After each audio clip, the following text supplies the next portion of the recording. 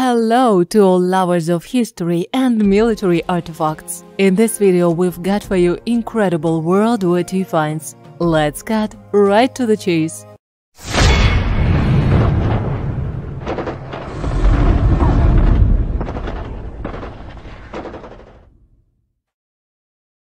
PPS-43. A cache with a World War II submachine gun was found during the dismantling of an old house in Belarus. The owner of the building moved to Russia in 1970s. As for today, he is no longer alive, and so far the police haven't been able to find out who hid a Sudaev PPS-43 in the attic. Experts considered it as unsuitable for shooting. There is a slot in the barrel painted in red. This prompted the detectives to the version that the submachine gun could be a training exhibit, but this can be easily solved by replacing the barrel. The 70-year-old weapon is perfectly preserved. The submachine gun was developed in the besieged Leningrad, now St. Petersburg, so the weapon was made as simple and economic as possible. Due to its lightness and reliability, it was a favorite weapon of scouts and partisans.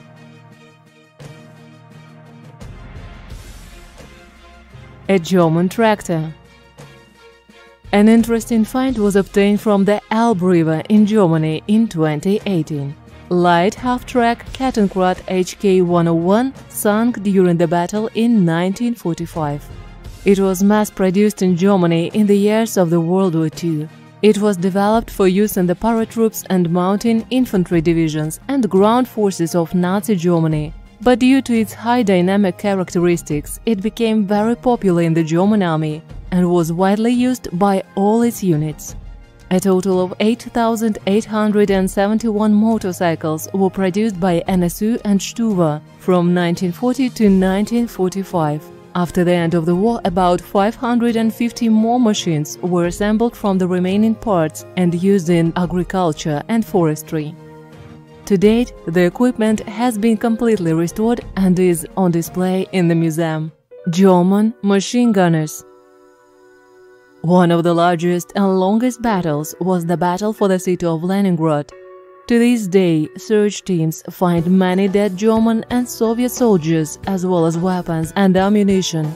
Recently, searches from St. Petersburg found 2 German machine gunners with the MG-42 machine gun.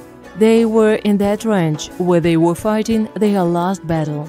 Most likely, the soldiers were killed during artillery shelling and were covered with earth.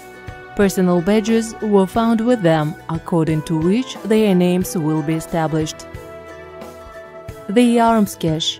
24 rifles, pistols and submachine guns produced by various countries during the First and Second World War were sent to the National Museum of the Polish city of Przemyśl.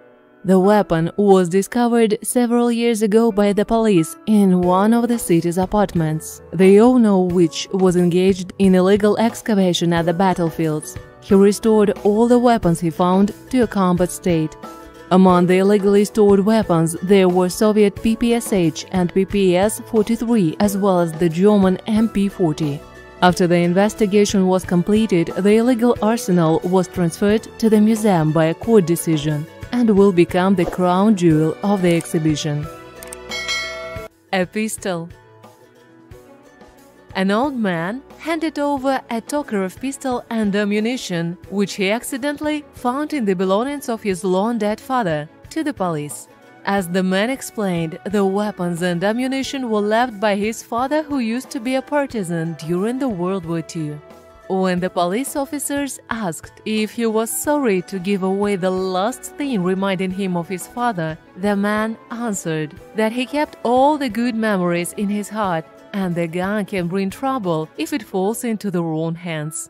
The police promised him a monetary compensation according to the Russian law and to hand over the gun to the museum after checking. A message in a bottle. The guys who were searching for the World War II artifacts found a message from the past. Digging up the German positions, they found a sealed bottle with various German papers from the war. No moisture got into the bottle and the papers were perfectly preserved. There was a lottery advertisement, a telegram from Sergeant Major Jürgen Fischer from February 1942, and other documents. Now, it's not possible to say why the German soldiers left such a time capsule. The find was handed over to a museum. A gun in a jar. The workers carried out some repair work in an old house, including ripping up the floors. A rusty jar was found in one of the rooms. Curious workers looked inside and found a gun. The Czechoslovak CZ-3645 pistol, which was produced until 1951 and used 6.35 cartridges, was stored in the jar. It was also called a pocket pistol for its small size. These weapons were produced to meet the needs of the country's army and police and were also exported.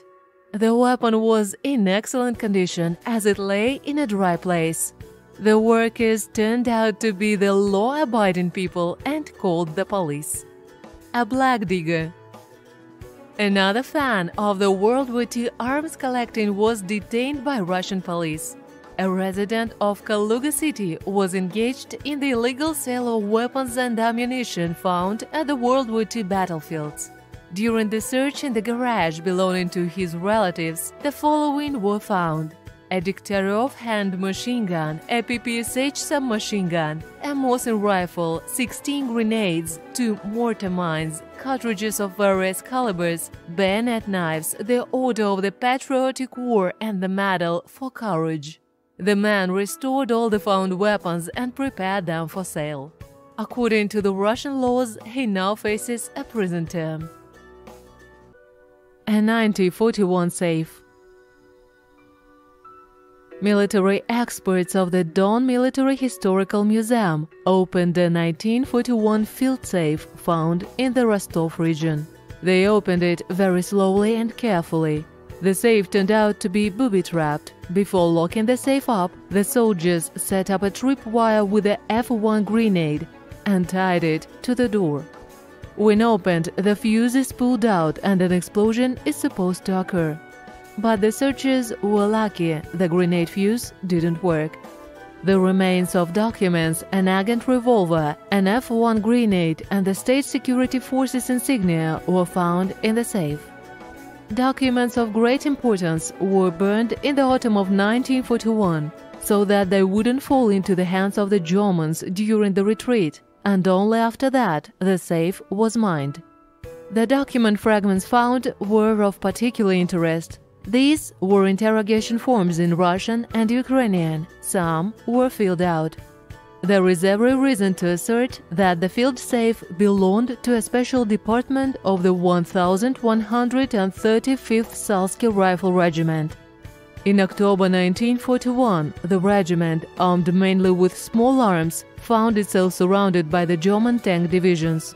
Soldiers and commanders fought their way hand to hand. Notably, earlier the remains of an unnamed NKVD agent were found a few kilometers from the dugout with the safe. His legs were broken with explosion. He shot himself not to surrender to the enemy. It's quite possible that the officer found in the Matveyevo-Kurgan district had something to do with the safe.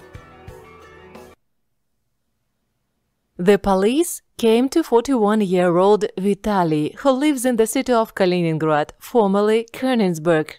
There was an information that the man keeps weapons and explosives at home. The police officers were lucky to enter the front door, as it turned out that Vitaly had mined the back door to avoid possible intruders.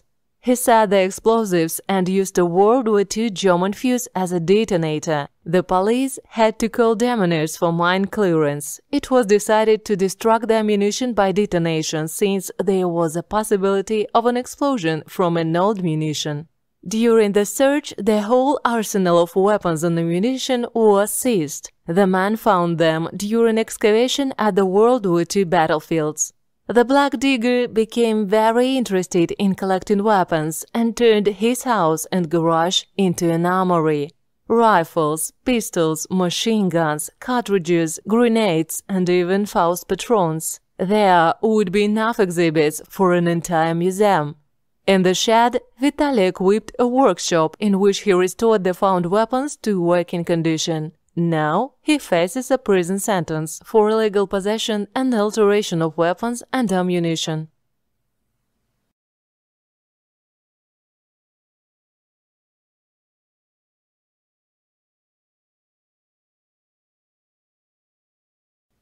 A cache of sabers.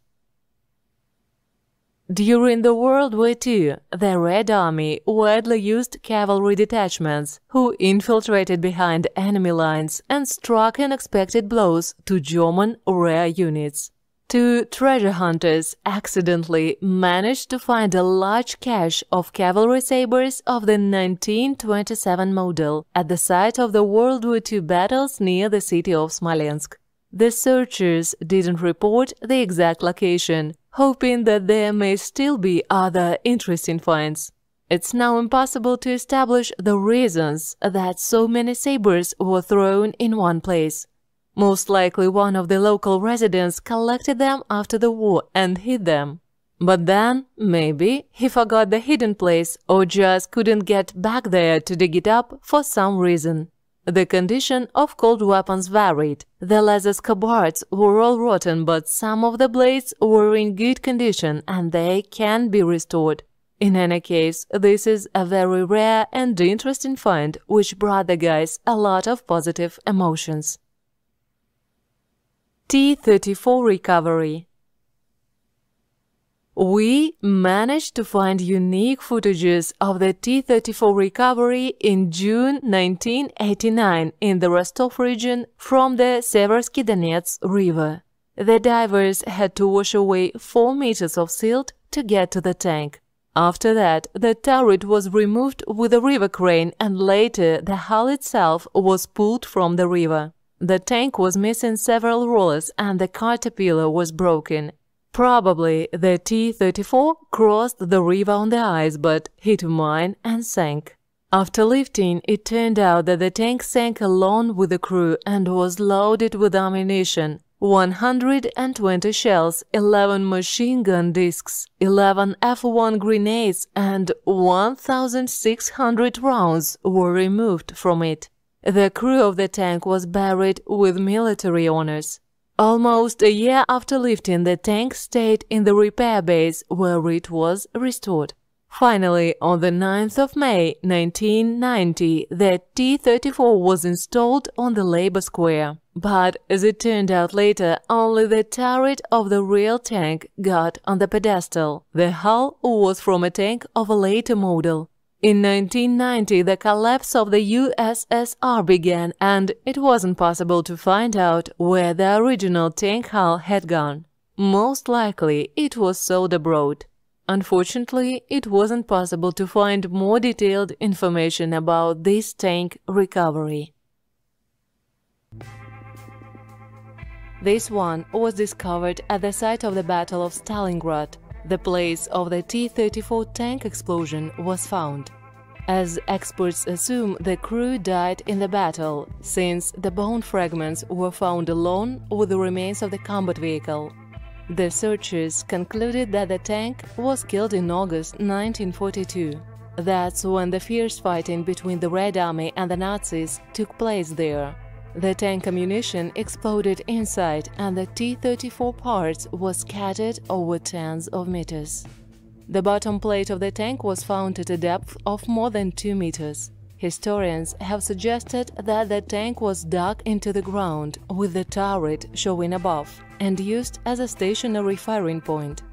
Traces of numerous hits from the various caliber shells were found on the hull. A rocket launcher. Several years ago, searchers found a rocket launcher in excellent condition while excavating a German dugout. A leather bag of cartridges was found nearby. The guys just washed it with water and took some photos. Even the wooden onlays were in excellent condition, even though it has been in the clay for over 75 years.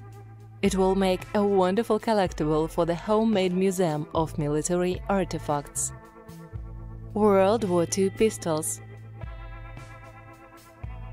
2 World War II guns were found in Poland. Builders stumbled upon the pistols by accident. The first one is possibly one of the best preserved copies of the legendary Vis. It was wrapped in an oil-soaked rag and lay between the floor beams of an apartment building in the city center for several decades. Along with the pistol, there was also a magazine and ammunition. Interestingly, this is not the only such find in recent years. A German Mauser C96 pistol was also found recently. This weapon, as well, was found during renovations, but in one of the private houses. The owner of the Mauser hid it under the floor. However, it is not in as good a condition as its Polish analog. The Słupsk police already have the preliminary consent of the prosecutor's office to hand over both pistols to the Museum of the Polish Army. A secret stash of sabers. In 2008, the searchers were lucky to find a cache of rare cold weapons, which dates back to the late 19th or early 20th century. It became clear that there was a repair shop during the World War II at the place of the find. The sabers turned out to be the German Solingen sabers, but with Lithuanian coats of arms on the hilts. The sabers were in excellent condition, with no notable corrosion, a small cleaning needed, and they are ready for collection. A German bomber. It took 3 days to extract the remains of a German aircraft with a pilot from the ground. Ju-87 fell in 1944 on the outskirts of the airport in Lęzany, near Krosno, in Poland. The remains of a Romanian pilot who was at the helm were also exhumed. An interesting fact is that a concrete bomb was found at the crash site. Most likely it was a training flight with training bombing. Experts suggest that the bomb was the cause of the crash when it didn't fully exit the bomb bay and the plane failed to gain height. We still don't know why the pilot's remains were not recovered after the crash. A Russian search group discovered a T-28 tank near the village of Lambalova, Leningrad region, in 2009. A famous Karelian fortified region was located here during the World War II. This discovery is of particular interest since there are only a few original T-28 tanks left in the world. T-28 is a Soviet multi-turret medium tank of the interwar period. It was designed in 1930s by the engineers of the Design Bureau under the general supervision of Semyon Ginsburg.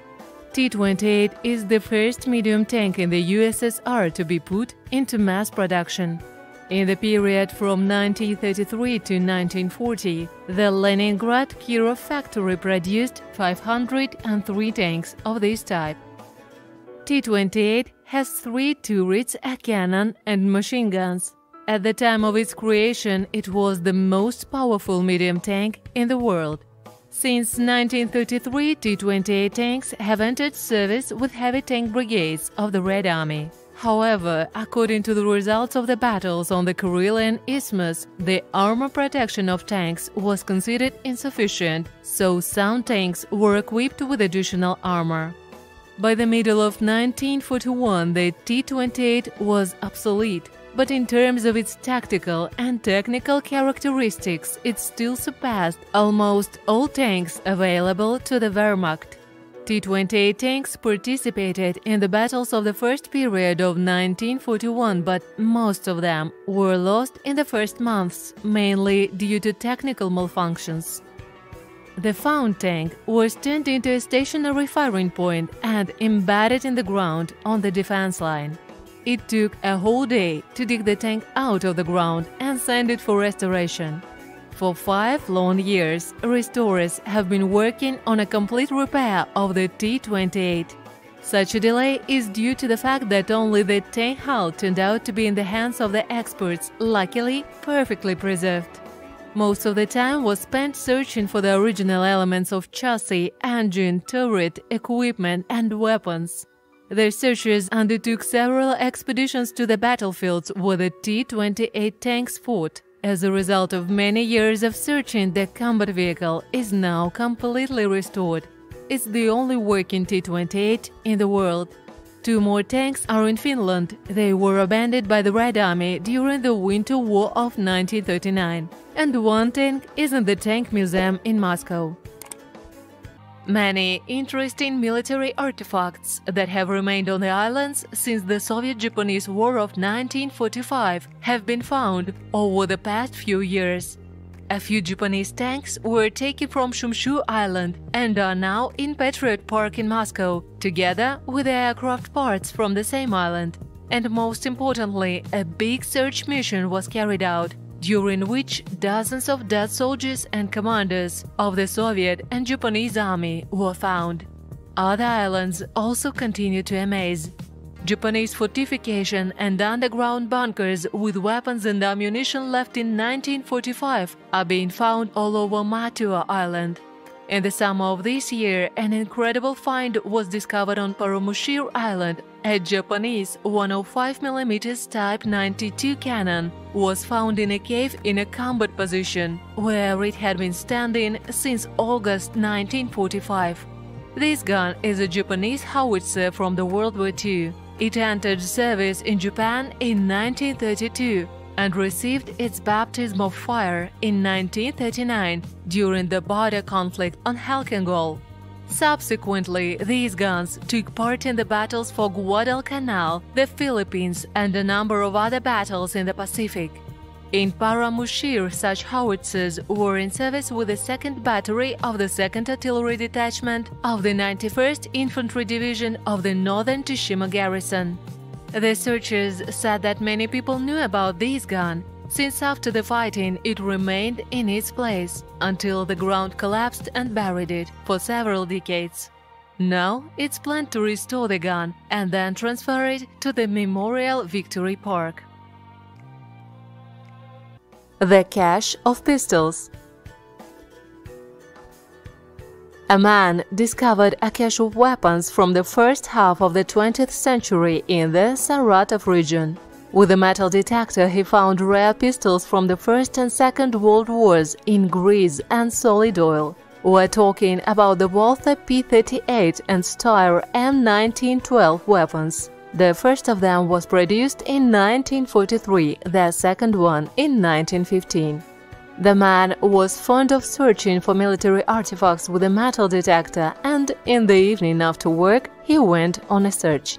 Closer to 8 p.m. he heard a clear signal. After digging up the ground, he saw a heavy metal cylinder. It turned out to be someone's stash. There were 2 dismantled pistols and cartridges inside the cylinder. Everything was well oiled and wrapped in newspapers. The searcher took everything found to the police to avoid troubles with the law. After the examination, it turned out that the pistols were combat-ready and in excellent condition. A man ought to get a reward of 8,000 rubles. This is about $110 US. A German safe. Many searchers go outside every day in the hope of finding rare military artifacts that time hasn't yet been able to destroy. There are still lots of finds, but interesting and rare things do not come across so often. Each find of this kind brings a lot of joy and renewed vigor for future searches. Recently, the search group was lucky to find a real Wehrmacht staff safe. It was probably the staff cashier's safe. The box was filled with bank packages with coins. The top of the coins was badly damaged by moisture, but those that were lying packed below were in good condition. We do not know why the military needed to carry so much cash with them, but the find is very interesting, although not that valuable. Anyway, the guys had got a lot of positive emotions. A letter in a tank. Quite by a chance, during the restoration of the T-35 tank, a letter that a tank school cadet wrote home to his mother was found. He didn't have time to finish it and he put it between the sheathing and the armor. The T-35 is a heavy Soviet tank with 5 turrets, which had great firepower but had very weak armor and low speed. All the tanks of this series were immediately sent into battle and almost all of them died at the very beginning of the war. Only a few vehicles survived 1941, but they never participated in battles again, but were used for filming a documentary about a Battle of Moscow. Only 2 tanks have survived to this day. In the letter found, the cadet asked his mother if she had received the money he had sent to her previously. The address was also indicated on the reverse side. Unfortunately, it wasn't possible to identify relatives at this address and find out the fate of the cadet. KV-2 tank. In Ukraine, during construction work, fragments of a Soviet KV-2 heavy tank were found. When the builders began to dig a pit near the house, they saw the barrel of a large caliber gun sticking out of the ground. After clearing, the find turned out to be a part of the turret with a 152 mm cannon from a Soviet KV-2 heavy tank from the World War II.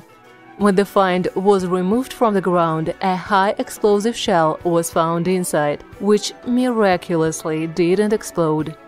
All tanks of this type were destroyed in the summer of 1941. Only 1 copy has survived to this day. We can only guess how the part of the tank got under the foundation of the house. 2 soldiers. This story is about the battlefield where the Red Army encountered the Hungarian royal troops. Another search for dead soldiers on the territory of the Voronezh region was held in August this year. Literally on the first day, a dead soldier was found. According to the personal belongings, it was possible to determine that the soldier belonged to the Red Army. There were cartridges for Mosin's rifle, 2 RGD-33 grenades, a shovel, a spoon, a belt, and a pencil among the found items. In the same trench, the searchers found a Hungarian shovel, cartridges, and grenades. Probably a Soviet soldier captured an enemy trench but was killed in it. Unfortunately, it wasn't possible to establish the name of the deceased. The searchers couldn't find neither a dog tag nor documents. Soldiers used to sign their spoons, but after cleaning the spoon from the soil, no inscription were found. The Red Army soldier will be buried with military honors.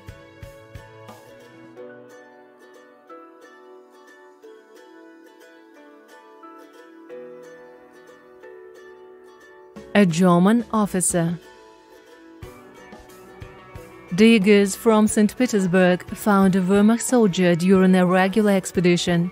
Most likely it was an officer, since he had a dispatch case with maps with him.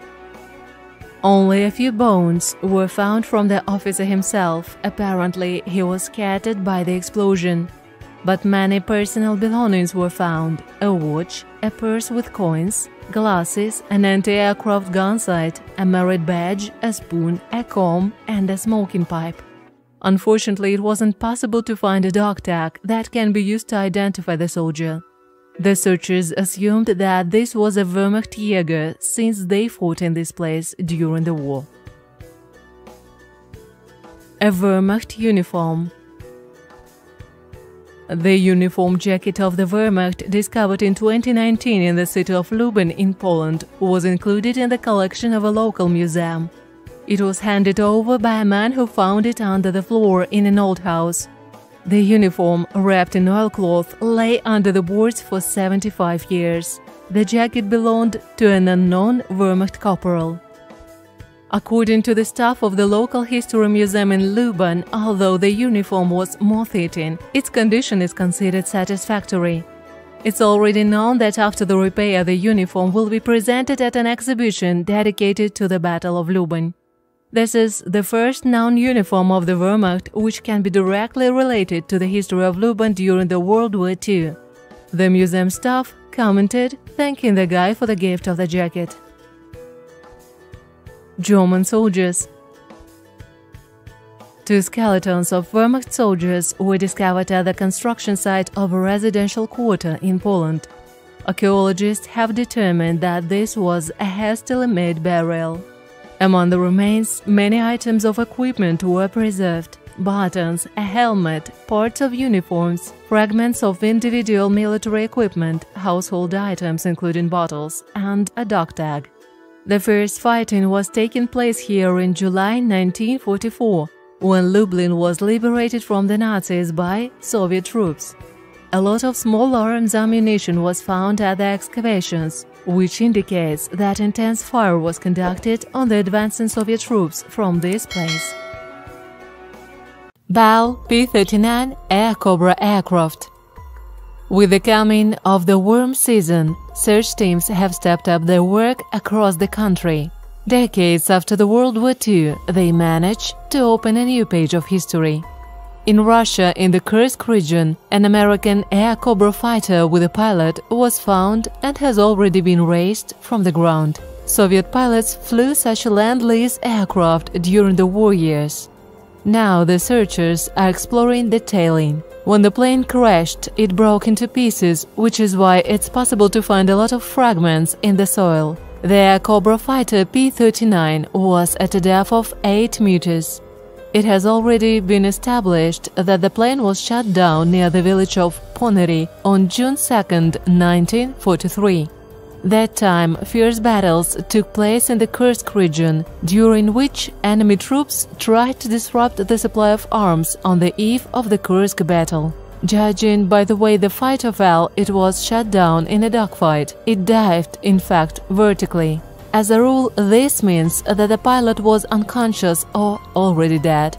Surprisingly, after a terrible impact on the ground, which drove the remains of the fighter into the clay soil and left almost nothing of the pilot's personal belongings, it was still possible to establish the identity of the deceased.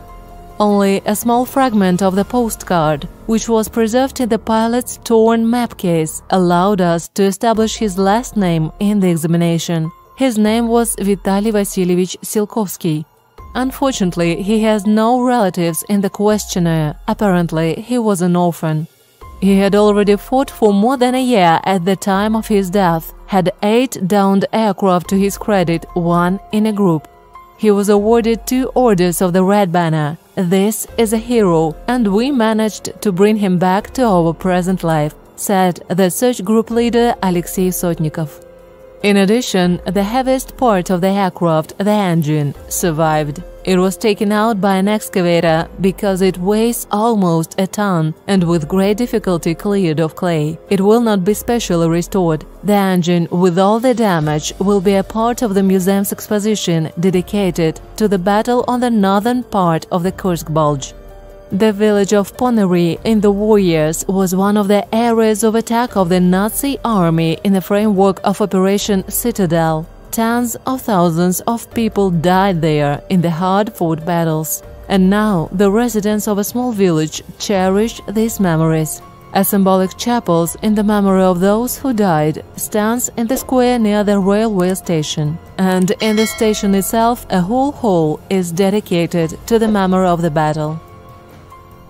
Defender of Leningrad.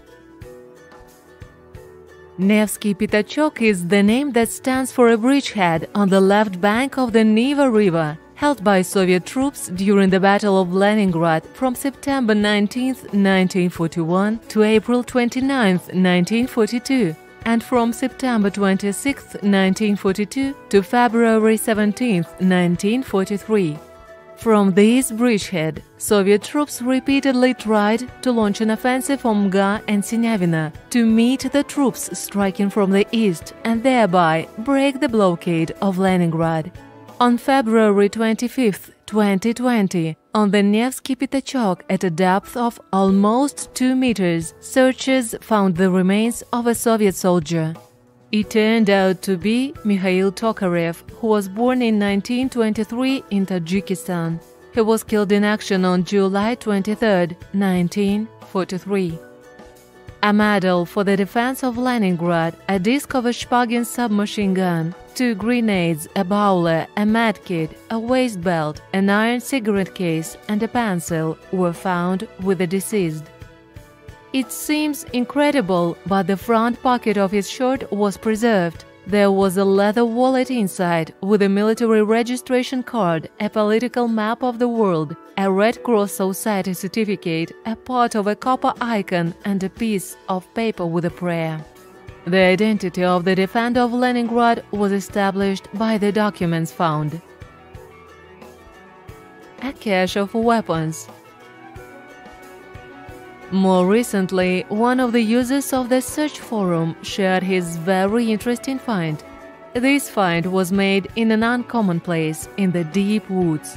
In this forest, searchers often find coins and objects of the past, but a cache of weapons was found there for the very first time. The searcher who made this find is unwilling to share the details, but he showed a few photos and said that the cache was found in Ukraine. The fact that the digger doesn't share detailed information is understandable, because in addition to the high value of the finds, he may have legal problems, since both in Russia and Ukraine such finds must be turned over to the state. Thanks to the zinc box and proper packaging, the find has been preserved to this day very well. There were 2 revolvers inside. The year 1920 is seen on one of them. They were wrapped in paper and oiled, most likely they are fully functional. In addition, there were also 7.62 and LR22 cartridges in the box. It's now unknown why this box was buried. There was also a newspaper printed in 1940, so we can assume that the cache was made by partisans during the World War II. Nazi treasure trove. In 2015, a Nazi-era treasure was dug up. An unusual treasure has been discovered in the north of Germany, part of the gold and foreign exchange reserve of the Central Bank of Nazi Germany. Initially, an amateur archaeologist dug up 10 gold coins in a hollow between the roots of a large tree. Then he reported the discovery to the police. As a result, another 207 coins were found. 2 aluminum badges were also found among the coins. They are engraved with swastikas, eagles, and the inscription Reichsbank Berlin 244, the name of the central bank in Nazi Germany. There are French, Belgian, Italian, and Austro-Hungarian coins released from 1931 to 1910. Also, another 3 objects of archaeological value were discovered. It is assumed that the value of the find is about 45,000 euros. P-2 bomber. In 1942, fierce battles between the Nazis and the Red Army took place near the city of Rzhev. A huge number of dead soldiers and broken equipment were left forgotten in forests and swamps. In the Rzhevsky region, the searchers managed to find the wreckage of the P-2 aircraft. This one was operating along the front edge of the German defenses and was shot down by the enemy fighters. The pilots fought until the last bullet. This was established when a large-caliber machine gun was found. There was not a single cartridge in it. Some details of the plane were melted. It was probably still burning in the air. The searchers were able to find serial numbers on the aircraft parts. This will help to recognize the names of the entire crew: the pilot, navigator, and radio operator.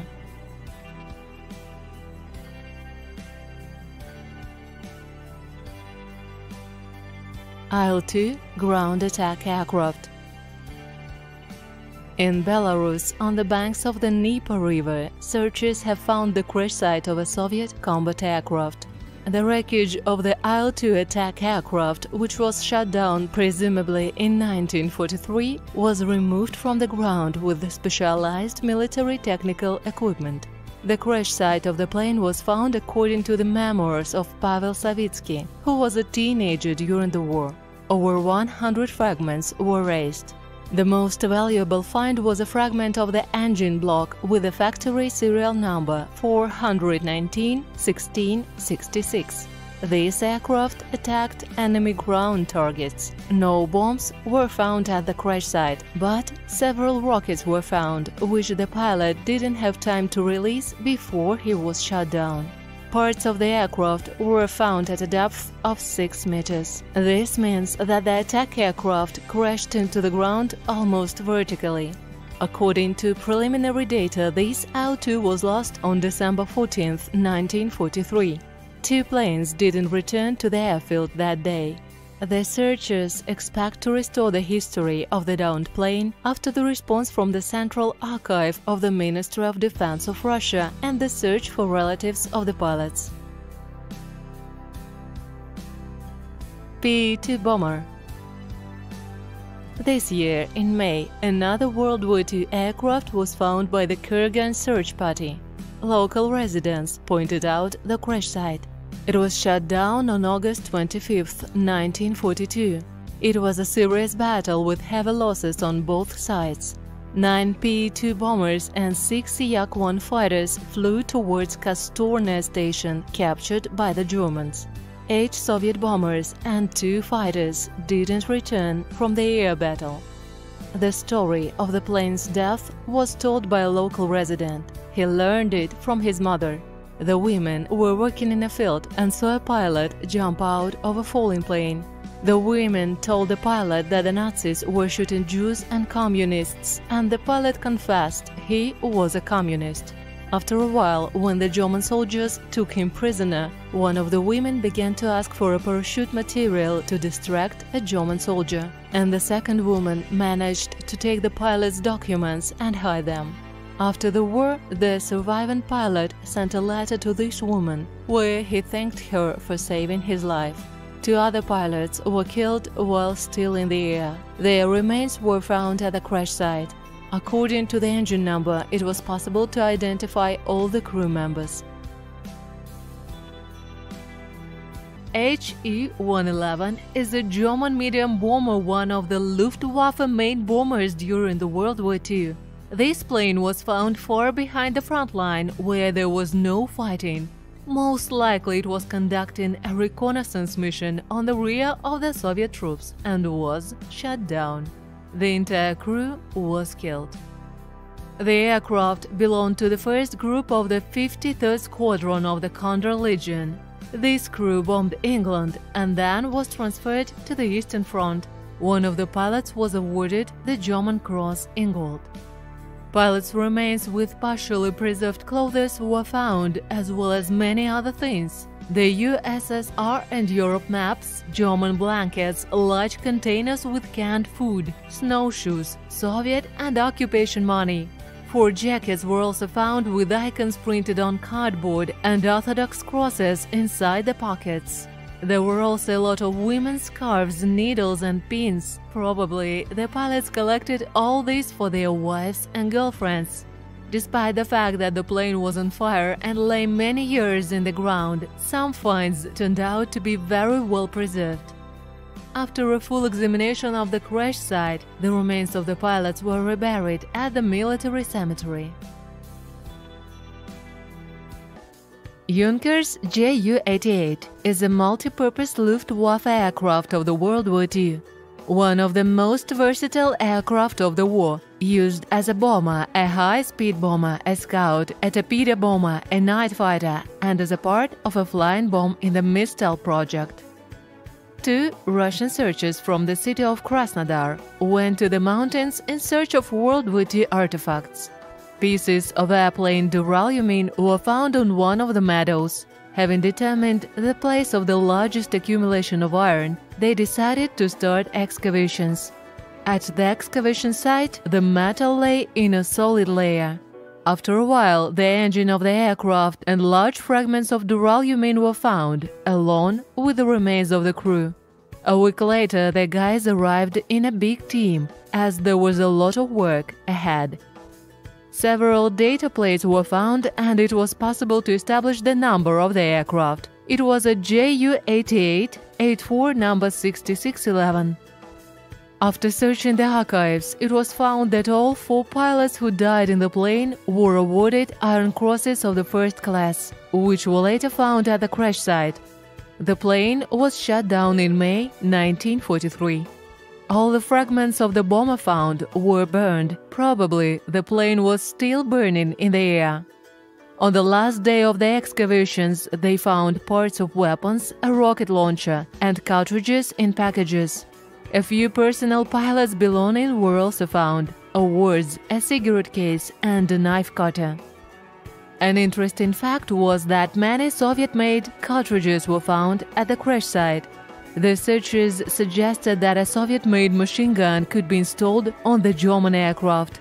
They managed to find out the history of this aircraft. The Ju-8884 number 6611 was shot down by Senior Lieutenant Azarov from the 57th Aviation Regiment. The victory was confirmed by Soviet ground troops. The plane was shot down in the Upper Adagum area and fell in the Krymskaya area. 4 days later, Sergei Azarov died and was awarded the highest award of the USSR, the title of Hero of the Soviet Union. On May 8, 1943, in the Abinskaya area, Azarov and Soldatov's plane attacked 6 Messerschmitt Bf-109.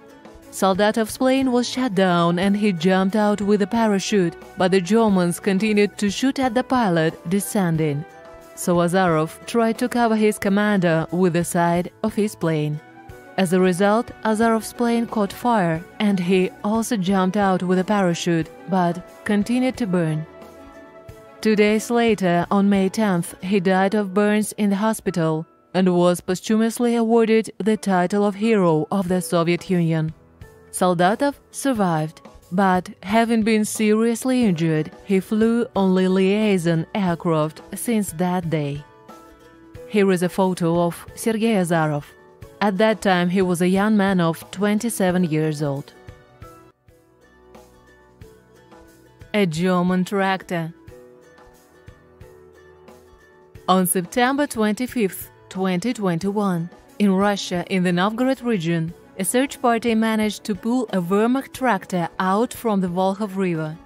As it turned out, the tractor ended up at the bottom of the river during the World War II. It fell through the ice in the harsh winter of 1941. At that time, in December 1941, Soviet troops launched a counter-offensive and pushed the German troops across the Volkhov River. The searchers had previously been working on the other side, trying to find a Soviet T-34 tank, which, according to local residents, also turned out to be at the bottom of the Volkhov. The search was unsuccessful, but on the opposite bank of the river, on Spek, the group stumbled upon a German artifact. It was also possible to establish the affiliation of the tractor to a specific enemy unit. The discovery of a soldier's belt in the car made it possible.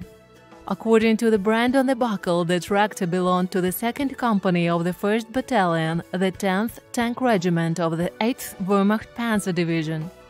Also, about 40 Czech hedgehogs were found at the bottom near the tractor, as well as most mechanical components, including the radiator. According to experts, the vehicle is in good condition, despite the fact that it has been lying at the bottom for 80 years. A German truck. A lot of military equipment lies at the bottoms of water bodies and swamps. But sometimes there are also ordinary civilian cars that were used by the military to transport weapons and ammunition.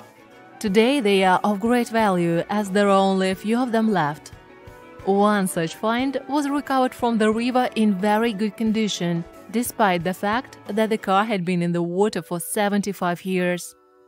Local residents showed the searchers the place where the truck was located.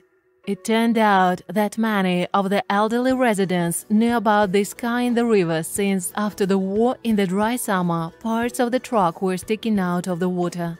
Local residents managed to remove the bonnet from the truck and pull out the seats. Everything else was in full completeness, even the original license plate remained. The truck is currently in the process of reconstruction. Soviet Il-2 attack aircraft. We've already told you about the Soviet Il-2 attack aircraft discoveries, and here is another story about this flying tank. It got this name for its fully armored body and high firepower. The Il-2 was armed with bombs, cannons, and rockets. In December 1941, two single-seat Il-2 aircraft took off from the military airfield in Borky. The task was exploration and attack.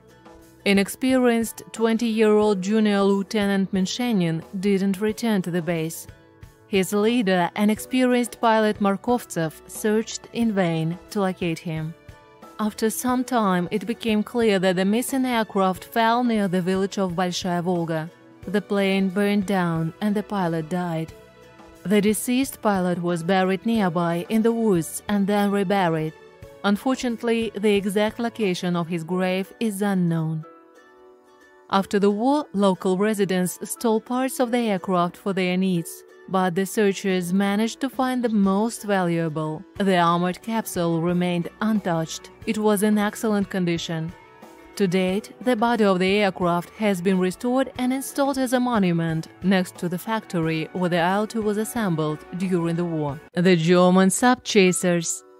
During the search for the Soviet submarine M96, which went missing in 1944 in the Gulf of Finland, the participants of the Bow to the Ships of the Great Victory Expedition and the Marine Engineering Company LLC for towing found the places of death of 4 German ships from the 12th Flotilla of submarine chasers. In 1942, this unit, among others, ensured the protection of the Gogland anti-submarine frontier, the sea urchin mine barrier, Zeige in German, which was one of the largest links to the naval blockade of Leningrad, and throughout the war, this was the first obstacle that Soviet submariners faced when going on combat campaigns. The German ships that died at different times and for different reasons lie approximately in the same area, between the islands of Gogland and Mali Tutors. UJ-1211, former whaler Rao X, sunk on August 7, 1941, and UJ-1204, former fisherman Berman, sunk on October 26, 1941, lie at a depth of about 70 meters at a short distance from each other, clearly in the coordinates of the Soviet minefield 19A, exposed on July 15, 1941 by the Ural mine layer and the Kalinin destroyer. The German command didn't organize a controlled trawling of its rare areas, for which it cruelly paid with the loss of these 2 units. The ships have identical damage, both sections tore off. The death of these 2 chasers was accompanied by heavy casualties among the crews. 22 people died on UJ-1211 and 45 sailors on UJ-1204. The discovery and the results of the both ships' examination refuted the version of the ship's death that was dominant in all past years, the explosion on the Arowan drifting mines. UJ-1216, former whaler Star 91, was sunk on August 26, 1942, by a Soviet torpedo boat of the D-3 type under the command of Senior Lieutenant Maxim Pinov, who received the Order of the Patriotic War of the Second Degree for this battle. During a rapid night attack, the Soviet boat hit the German ship with a torpedo in the central part at close range. UJ-1216 broke and sank in less than a minute. The German crew lost 39 sailors, more than a half. Now the hull of the former whaler lies at a depth of 55 meters. It's broken into 2 parts and lies in the form of letter V, but the bridge and bow armament of 88 and 20 mm guns and even the ship's bell have been preserved. UJ-1205 died on December 1, 1942, being rammed by the German minesweeper M29 in the fog. Having received a blow to the engine room, having struggled for survival for over half an hour, UJ-1205 went down. The ship is now lying at a depth of about 60 meters, with its nose up and damaged stern submerged in the ground. In this accident, 2 members of the chaser's crew were killed. The search for other sunken ships continues. A safe. Another army safe was found by a search group at the former positions of the Red Army. Most likely, having been surrounded in 1941, Soviet officers decided to bury a box with important documents so that the Germans wouldn't get it.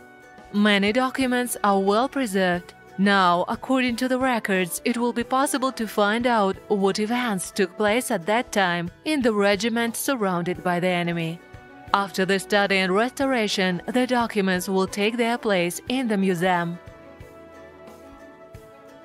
A German machine gunner. A search group from the south of Russia found a German machine gunner who stayed in his trench since the World War II. There were a lot of German cartridges for the MG42 machine gun in the trench. Among the personal belongings, a well-preserved cap was found with the sign of the Mountain Rifle Division of the Wehrmacht, Edelweiss. However, it was damaged with shrapnel, as well as the gunner's head. The cap will make a wonderful museum exhibit. Now the searchers are trying to establish the gunner's identity by the number of his soldier's badge. A black digger. Russian police officers detained a man living in the city of Belgorod who was engaged in the excavation of the weapons at the World War II battlefields.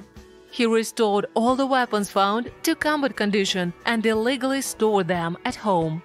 In total, 10 Soviet and German small arms were seized: PPSH, MP-40 submachine guns, Mosin and 98 Kate carbines, Degtyaryov machine gun, SVT-40 sniper rifle, and others. For illegal storage and weapon alteration, the man faces a prison sentence. A Messerschmitt.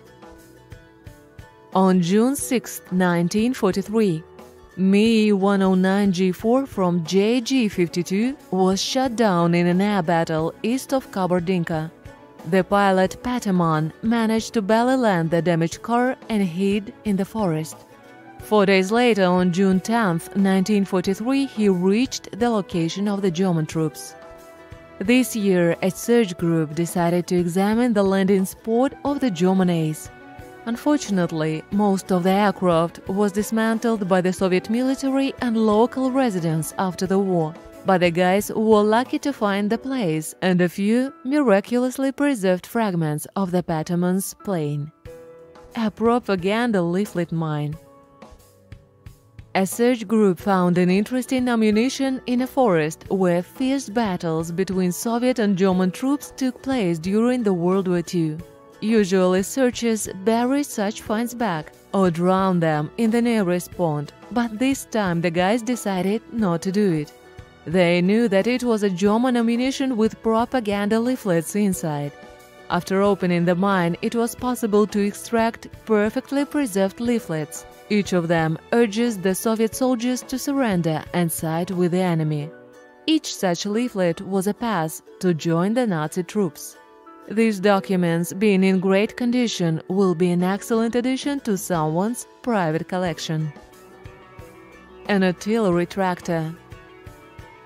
The searchers managed to recover an artillery tractor Stalinets from the 9-meter depth from a lake.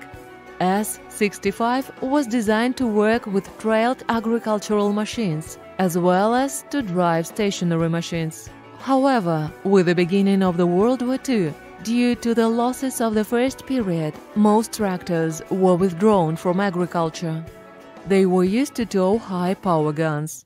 I must say that during the war a large number of tractors went to the Germans as trophies, who also used them to tow medium and large caliber guns. Impassable marshes go on and on for miles around the lake where the tractor droned. The Stalinets was lying at a depth of 9 meters. The divers had to work in conditions of poorest visibility to get the remains of the driver first and then to wrap the cables around the vehicle itself. In the first day of the operation, divers managed to lift the remains of the driver for a burial. By the way, the place where the Stalinets drowned was indicated many years ago by a local woman. The driver was her fiancé, and he drowned right in front of her. In 1942, a temporary military airfield was located on the ice of Usodica Lake. A tractor driver was clearing the runway from snow, and either he miscalculated or the ice wasn't firm enough, but suddenly the tractor fell through the ice. One of the doors was blocked by a canister and couldn't be opened. That's why the guy couldn't get out. For almost a whole month, the artillery tractor was being lifted. The locals provided a crawler tractor, which helped a lot. The Stalinists, raised from the marshes, was sent to Velikiye Luki for reconstruction. By the way, the tractor is in very good condition. There is no rust, the mechanics are working properly, even the levers are all working. The instruments are intact and there was fuel and oil in the tanks. According to Sergei Titkov, the tractor is unique. There are generally 6 or 7 of them in museums of the world, but they are all without a cabin. And here is a tractor from Tver with a factory cab. And although it collapsed during the ascent, the restorers were able to recover it. A German officer. While searching for artifacts at the site of the World War II battles, the diggers discovered a German officer who died in a battle and was buried by his comrades in arms. The officer was covered with a black leather cloak, which was well preserved. For many years of being in the ground, the cloak took the shape of a human skull, creating a mask of death of that brutal war. Unfortunately, the searchers didn't provide more information on the find. An ammunition depot. We all know that fierce battles took place in Poland during the World War II. A huge amount of weapons and ammunition is found nowadays in the most unlikely places. In 2017, in Parshkov, a whole warehouse of various German-made cartridges was discovered during an old house renovation. Some were in pouches and in excellent condition. As experts said, these cartridges are still suitable for shooting. There were also bullets for German STG-44 assault rifle, which is a rare find. Sturmgewehr 44 is a German machine gun developed during the World War II. Around 450,000 of these were issued. Its specialty is having a greater range of aimed firing due to the use of the so-called intermediate cartridge, which is more powerful and has better ballistics than pistol cartridges used in submachine guns. World War II arms cache. During a local police department building demolition in Ukraine, workers discovered a cache of World War II weapons and ammunition: 2 Hungarian M36 fragmentation grenades, 4 German M24 grenades, 2 Soviet RGD-33 grenades, an Austrian Steyr pistol 1912 version, Mosin rifles, SVT-40 and cartridges of various calibers. Historians believe that there's a possibility that weapons could belong to the Ukrainian insurgent army, which fought on the side of the Nazis against the Red Army. In addition, experts observed that there were huge catacombs under the building that haven't been explored previously. It's quite possible that the bandits' headquarters could be located there. A black digger. Polish police detained a man engaged in excavation at the sites of the World War II. In his basement, he equipped an entire underground workshop for the found weapons restoration. The police seized a dozen pistols and rifles completely ready for use. They also found hundreds of cartridges of various manufacturers and calibers, many spare parts for weapons and grenades. The police said that the grenades are the most dangerous, as they have been lying in the ground for many years and could explode at the slightest touch. The man said that he wasn't going to sell or use anything, being just a collector. Now he faces a prison term. MiG-3 airplane. In the fall of 2020, the searchers found the crash site of the MiG-3 fighter of the World War II. The MiG-3 is a high-speed interceptor fighter but could be used as an attack aircraft or light dive bomber. The plane crashed into the ground at a right angle and plunged into the swampy soil for several meters. Therefore, the searchers had great difficulty extracting the aircraft parts and the pilot's personal belongings from the swampy soil. The blow was so strong that the armor plate broke into several parts. The condition of the found documents and the pilot's clothing was surprisingly good. Studying archival documents, it was possible to find out that the plane made a flight after repairs and most likely crashed for technical reasons. A lot of technical documentation and several sets of clothing for pilots and technicians were found in the cockpit.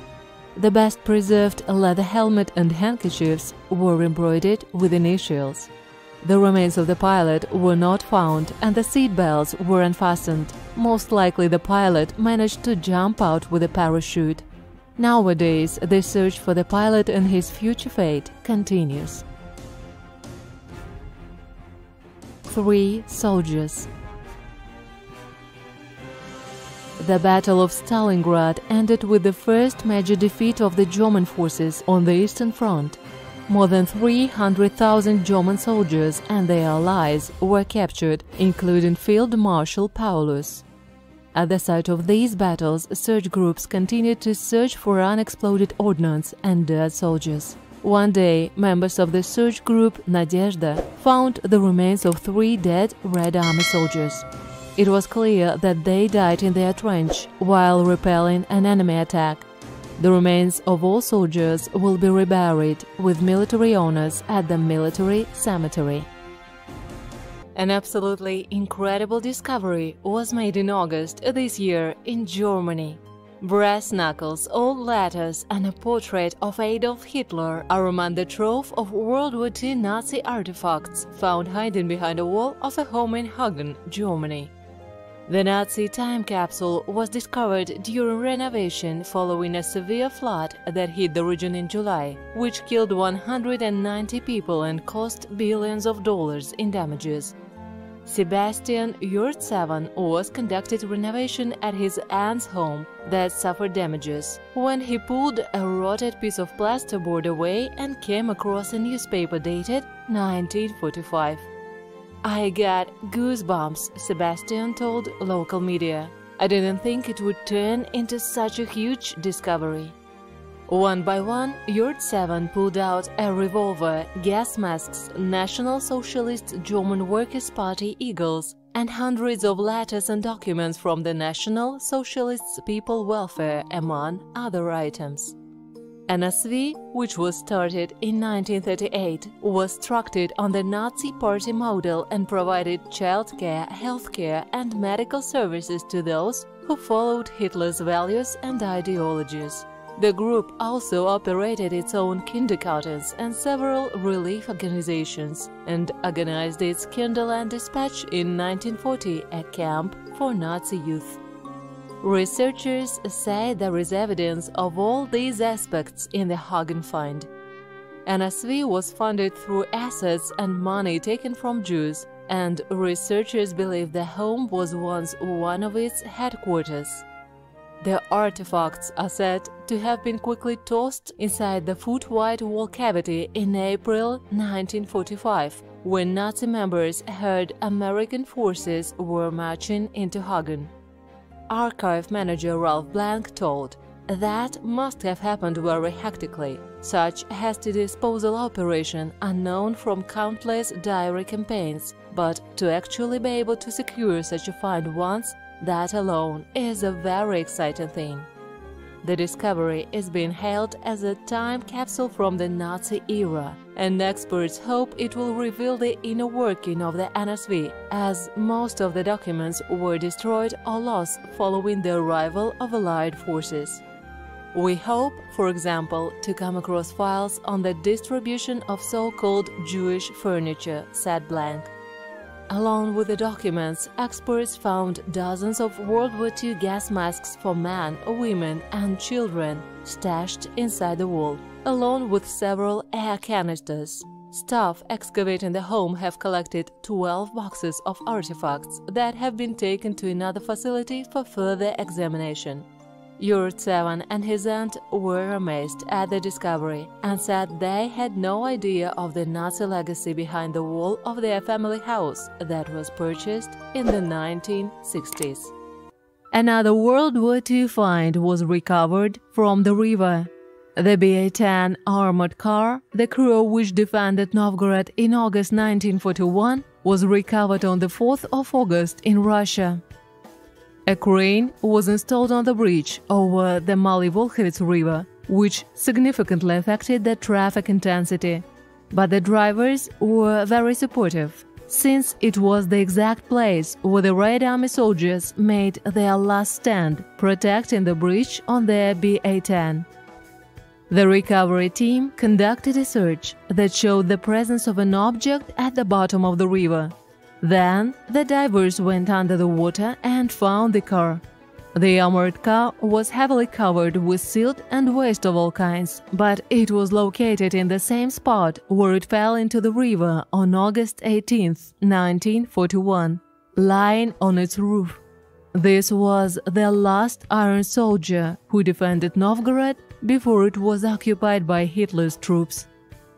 The first attempt to move the car, already freed from the bottom layers, ended with the cabin separating, but the ascent was continued. "It's no big deal," Alexander Morzunov, the commander of the Nakhodka search party, assured. "Disassembly during the restoration process is inevitable, and I do not doubt that the car will be restored and maybe will participate in military parades." It's noteworthy that at various times the search for the car has already been conducted. The previous attempt was made on 2013.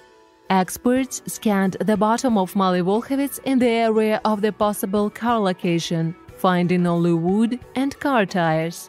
They decided that the car was already salvaged in the Soviet years to clear the shipping lane. And yet there was an armored car in these murky waters. The history of the BA-10 with a 45mm cannon, which was a fairly massive machine in the Red Army, is also known. According to the archival data, it belonged to the 28th Tank Division commanded by Colonel Ivan Chernyakhovsky. It fought in defense of the city in the first months of the war. The battle with the armored car participation is described in the Journal of the Military Operations of the division. On August 15, 1941, Regiment Commander Levin ordered a scout platoon leader Alexander Karlov to go to the Novgorod Defense Headquarters in the Antoniev Monastery. Having crossed the bridge over Volkhevets, Lieutenant Karlov encountered the Nazis' troops. A battle ensued. Fearing that the enemy would seize the bridge, Karlov brought the armored car to the crossing and took up the defense, keeping up a steady fire. The enemy began shelling the bridge with artillery. When the wooden deck was broken, the front wheels fell through it and the car got stuck. The crew's attempts to free the BA-10 were unsuccessful. Under heavy Nazi fire, the commander ordered the crew to retreat and blew up the car with a grenade so that the enemy wouldn't get it. The crew successfully reached their home base, and the BA-10, after being shelled by the Germans, fell into the water. Vladimir Kopyshev reported that Alexander Karlov died bravely in 1942 near Мясной Бор. The fate of 3 other BA-10 crew members is still unknown. The combat vehicle was lifted in 3 parts, which were loaded into a truck and sent for restoration. Now we're waiting for the full restoration of the armored car and hope to see it go over the bridge that it had to defend 80 years ago. A German ship. A lot of ships and submarines lie beneath the sea. Most of them went down during the World War II. The search expeditions find sunken ships around the world every year. Divers of the Underwater Research Center of the Russian Geographical Society found the T-31 destroyer belonging to the German Navy, which sank on the June 20, 1944, in the Gulf of Finland near the island of Narva. The wreck rests at a depth of 53 meters. As members of the search party stated, the hull of the ship was very well preserved, although it was broken into two identical parts, located at a considerable distance due to the force of the blast. The historical background is this. During the battle, a detachment of boats of Senior Lieutenant Taronenko and Lieutenant Bushuev took the T-31 and T-30 destroyers into pincers. All the command of the Third Reich wrote, the Russian boats maneuvered so quickly that we couldn't even aim our weapons for a shot. This victory, during which the German destroyer T-31 went down as a result of a torpedo hit, and the T-30 fled from the battlefield, was a major milestone. Thanks to it, the Soviet troops were able to land on the shore and take a position in the offensive operation in Vyborg. As the searchers said, they were able to restore the appearance of the ship and pick up a lot of artifacts from the destroyer. A binocular, which, despite being underwater for a long time, was very well preserved, 2 signal flares and many other items. After the restoration, all the raised artifacts will be transferred to the museum for display. The place of death of the T-31 will be marked on sea maps as a danger to navigation and most likely will be recognized as a sea burial, since 82 German sailors died and their remains still lie on the seabed. The rest of the crew members were rescued by Soviet ships. Return of a pilot. In the Tosnensky district of the Leningrad region, members of a search party took out the completely preserved remains of a Soviet 22-year-old pilot Sergei Fadeev from a swamp near the village of Pishanka. The pilot went missing 77 years ago. His plane was shot down near Leningrad. The fighter, together with the pilot, fell into the swamp, where Fadeev's body was literally embalmed.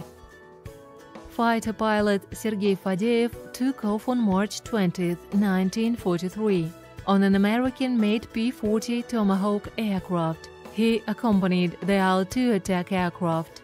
They attacked enemy positions near the village of Ulyanka. The operation was successful, but suddenly 2 German fighters appeared. In the air battle, both Soviet planes were shot down. The first pilot escaped by parachute, and the second one, Sergei Fadeev, crashed into the swamp along with the plane. Fadeev's fighter was pierced with bullets and shells from the tail to the engine.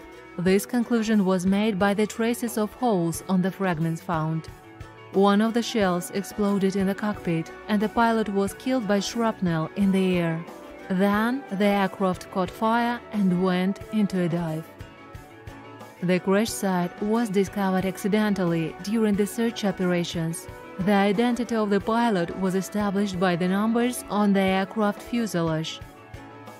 When the body was taken out, the searchers were amazed at the condition of the remains.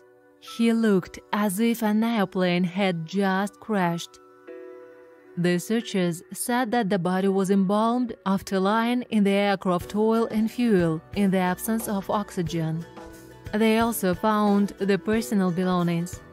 A medallion was lying in a breeches pocket, probably with a picture of a pilot's beloved one. Unfortunately, the image hadn't survived. There also was a pocket address book with his friends' contacts and tobacco wrapped in newspaper in the pocket of the flight suit. The date was preserved on a newspaper fragment, March 18, 1943. With the help of volunteers, Fadeev's relatives were found in a week, children of his brother who also fought on the fronts during the war. They live in Nizhny Novgorod, the homeland of Sergei Fadeev. Heroic pilot Fadeev was buried at the memorial cemetery in his homeland. A parcel with guns. 3 well-preserved German World War II machine guns were found in a parcel sent from Latvia by employees of the Polish State Tax Administration. The package was supposed to be delivered to the UK. The MG-34 machine guns were delivered by a carrier. The parcel was at the carrier's office when the customs officers found it. The package aroused interest because there was no information in the documents declaring its contents. After examining the weapons, it turned out that the machine guns were dug up at the World War II battlefields and are no longer suitable for shooting but can only be used as museum exhibits. On January 25, 2020, children played in the building of the Brest Fortress, where the first battle between the Red Army and the German troops took place. The boy said that he was walking with his friends in a fortress on the ramparts of the Cobrin fortification. On the mount, the guys came across an object sticking out the sand. It turned out to be an old gun. The boy brought it home and his mother took it to the police. The find was a German Walther Lute Pistolet 1934 signal pistol. The weapon was in a very good condition. This find was discovered by a worker when dismantling an old building. In the attic of the house, a bundle with 2 guns inside was found. He reported the find to the police. In a survey of the former residence, it was not possible to find out to whom this weapon could belong. During the examination, it was possible to establish that one of the pistols is the Hungarian Femaru M37 9mm caliber 1937 model. The second gun is a German Browning caliber 6.35mm 1906. More recently, when repairing the floor of an old house in Poland, 2 antique pistols were found. The police is trying to find out who they belong to and how they got there. Judging by the rust, these 2 revolvers lay in a cache for a long time. They were fully loaded. One was an Austrian-made Restengasse M1898. The second looked like a pocket bullet-type revolver. 5-ton bomb. In October 2020, a 5-ton bomb was exploded in Poland. It was discovered during the construction work at the bottom of a ship channel. This munition was dropped by British aircraft on German positions, but the bomb hit the water and didn't explode. It was half-submerged in the river silt and posed a great danger. The sappers decided to detonate the bomb on the spot. The explosive charge in such ammunition is 2.5 tons. No one was injured during the planned explosion. Now, sappers work on finding other dangerous objects at the bottom of the river. An armored artillery tractor. The Luftwaffe armored artillery tractor, which sank on January 18, 1945, while crossing the Pilica River, was raised by a group of military enthusiasts from the Pilica Friends Association. The tractor plunged into the depth of the river during the retreat of German troops from the fortified Pilica line, which was broken through by the Red Army flanking maneuver. Most likely, it is one of the prototypes of vehicles that never entered mass production, but were used at the end of the war on the Eastern Front. This is confirmed by the original license plate Luftschick WL323863, indicating that it belongs to the Air Force. The history of this particular design dates back to 1934, when German engineers began working on the creation of an armored tractor, which was used to tow an 88mm anti-aircraft gun. The vehicle was raised in 1998 and by 2003 it was completely restored. 99 bombs. During the World War II, the Crimea became the scene of bloody battles between the Red Army and German troops. A huge amount of unexploded ammunition lies in the ground and water till our times. In the city of Sevastopol, sappers worked to disarm the World War II ammunition. More than 4,000 dangerous finds were destroyed, including 99 various aerial bombs, which posed a great danger to the city residents. The bombs were taken to the military training ground and destroyed by detonation. Finds on the armored boat. The armored boat BK-31 was raised from the bottom of the Volga River in 2017. During the search work, the remains of 11 crew members were found. Their dog tags were empty, but according to their personal belongings, experts identified 5 soldiers. A large number of weapons and ammunition was also found: 2 pistols, 11 rifles, 9 PPS submachine guns, a machine gun, 70 grenades, 50,000 rounds of ammunition, and 180 shells. Among the weapons, a few rare ones were found. For example, a PPS machine gun with a RAM-type sight. Today, there are only few of them left in good condition. Most of the weapons are in excellent condition as they have been covered with sand and sealed in the hold of the boat for many years. A huge number of documents, books and letters were also found. Some of them were still readable. To date, the boat has been restored. BK-31 and all the objects found can be seen in the Russia My History Museum. A pistols collector. Another weapons collector from Moscow was detained this year in January. During searches, 15 pistols from various manufacturers were found and sent out for analysis. Some of the items are rare and of museum value. In addition, 93 ammunition of various calibers was seized. The man explained that he was a collector and had been collecting these items for many years. Homemade museum. In a man's house, the police found a whole museum of weapons. There were 17 pistols, 2 AK rifles, 6 rifles, as well as 3 pieces of cold steel and 3,000 cartridges. Many weapons of the World War II were also found. Almost all of them were completely new from long storage warehouses. After the examination, the rare weapon will go to the museum, and the man faces prison term for illegal possession of weapons and ammunition. Golden Walther. Russian police detained a man at the time of the illegal sale of a Walther pistol covered in gold.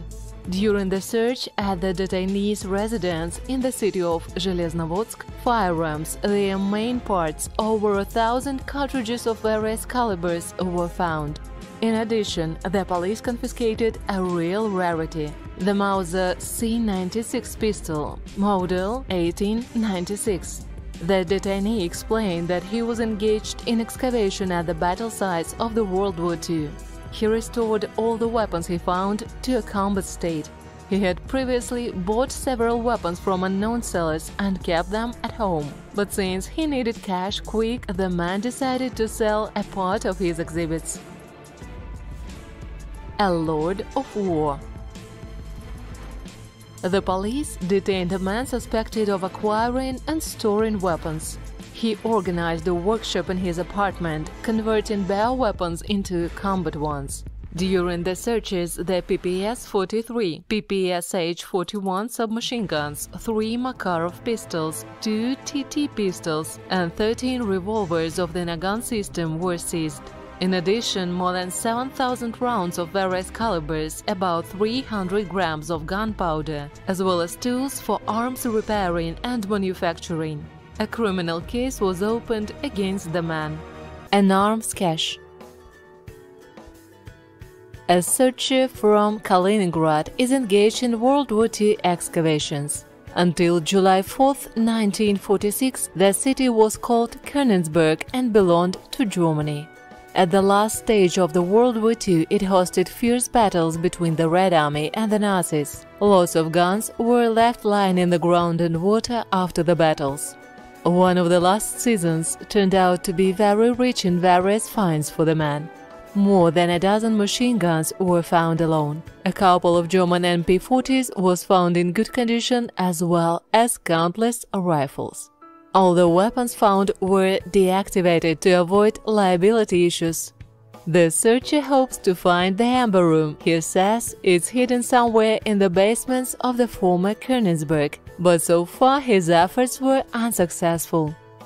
Military equipment from the river.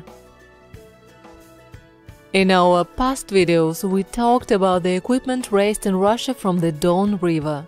There were the German Sturmgeschütz self-propelled gun, the Stuart M3 tank and the Soviet Stalinets S-65 tractor. If you haven't seen the video, we will leave the link to it in the description below.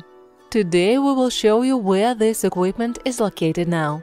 The self-propelled gun and the tank were cleaned of silt and rust and exhibited in the Moscow Museum of the Patriot Park. Whether their restoration will be carried out or they will be left the way they presently are is still unknown.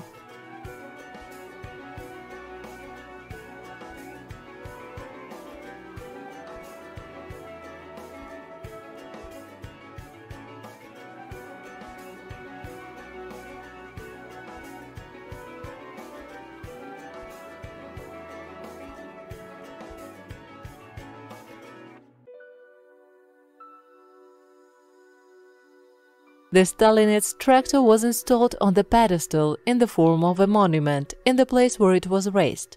Recently, several more such tractors have been found. Perhaps for this reason, museums are not that much interested in them. But maybe the reason is also in its bad condition. The engine block was broken during the bombing of the crossing, and it is very difficult to restore it without the original engine.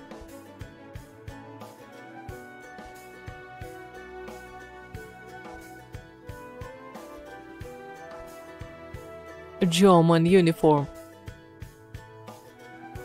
A few years ago, diggers found a large can containing a full set of uniforms for a German Luftwaffe pilot and a personal badge. Who and why made such a cache remains a mystery. Perhaps the pilot himself changed into civilian clothes so as not to be captured and hid his belongings to come back for them later. The find was in excellent condition and now joined a private collection. Mauser. Mushroomers from the city of Grodno unexpectedly discovered a World War II gun in the forest. The weapon turned out to be a short-barreled Mauser produced in 1943 in Germany. They put the gun into the basket and took it to the police. There were 8 rounds in the clip and another one was in the barrel. The weapon was most likely captured and belonged to one of the partisans. In the war years, there were a partisan detachment in the place of the find. In 1944, it was trapped by the Nazis. There is a fragmentation hit on the handle of the gun which led to the weapon malfunction. Apparently, for this reason, the Mauser was thrown out alone with the holster. The police officers couldn't find any other weapons at that place, but they came across an old wooden cross. Perhaps it was the last owner of this pistol who died in the explosion. A Russian search team found the regimental banner of the 285th Rifle Regiment of the 183rd Division of the 11th Army of the 24th Latvian Rifle Corps. An unexpected find was discovered in the Novgorod region. The well-preserved relic was recognized by the aiguillettes and very readable inscriptions. According to the searchers, the find was made near the German dugout. This place is full of weapons and ammunition of both Soviet and German production. Everything is mixed up. The banner was found with a metal detector. It reacted to the aluminum tip that was wrapped in the banner. The package was neatly folded and tied with an army belt. Most likely, the bannerman was wounded or surrounded, and he buried it so that the banner didn't fall into the enemy's hands. The loss of the banner was the serious violation of the military regulations. Such a unit should have been disbanded. Historians say that the 285th Infantry Division took part in the offensive in July 1941, during which General Manstein himself was surrounded and miraculously managed to get out of the encirclement. This forced Hitler to postpone the attack on Leningrad for 2 months. The banner could have been lost in early August, after reinforcements approached the Germans and they launched an offensive, capturing Staraya Russa and Demyansk. A fighter. This sensational find was made in the Moscow region. The searchers found the plane of the legendary pilot Viktor Talalikhin. In 1941, he was one of the first to carry out a night ram, knocking down a German bomber on the outskirts of Moscow. This feat went down in history and brought him fame as a hero. The plane was found thanks to a local resident who saw a crater in the forest with some aircraft wreckage nearby. The engine was well preserved, however, the propeller couldn't be found. By the number plates, it was possible to establish the belonging 177th Fighter Regiment.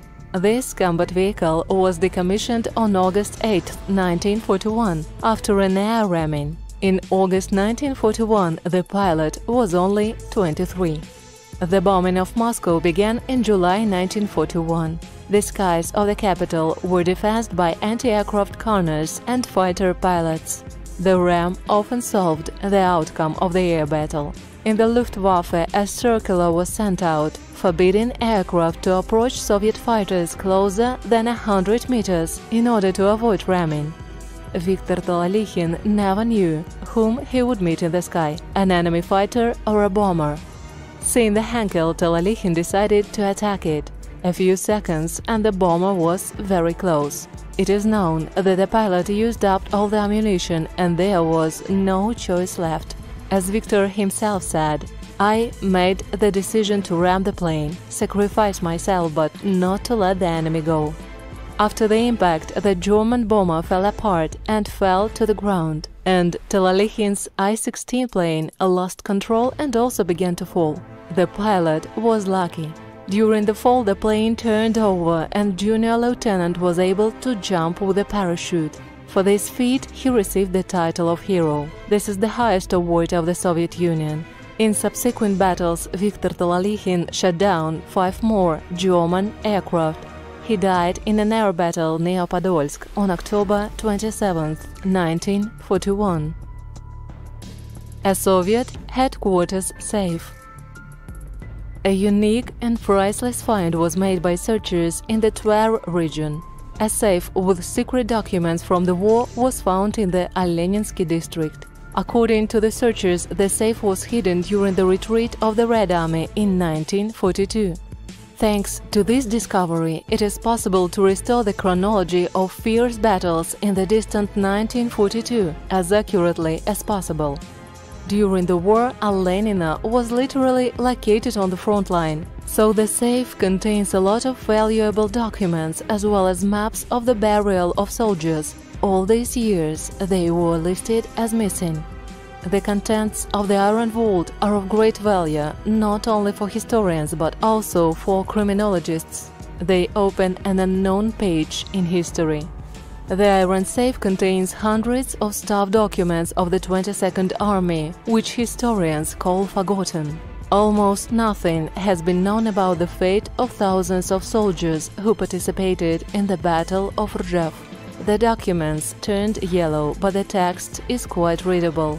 The safe contains all the secrets, cards, documents, losses. The maps even have crosses where they buried their comrades and where they held their defenses. The battles of Rzhev are considered one of the bloodiest episodes of the Great Patriotic War. Historians are still arguing about how many soldiers died there. The numbers range from 500,000 to 2 million. Hitler called Rzhev a springboard to Moscow and therefore threw his best divisions there. The 22nd Army fought off enemy attacks for several months. From historians, it became known that 3 such safes were hidden. One was found in 70s, but the third is yet to be found. A German headquarters safe. The World War II swept across a huge part of the Russian territory. To this day, searchers find huge amount of weapons and ammunition, but sometimes incredible finds come across. Another such amazing find was discovered by war diggers a couple years ago. This is not even a find, but a real time capsule, since this iron German safe has lain in the ground for over 70 years. Its condition was deplorable. The box was badly damaged by moisture, and all the papers inside were almost destroyed. In addition to the documents, the stamps and seals of some military units were kept in the safe. And the best find was the award with the ribbon, which was apparently kept there by the owner of the safe.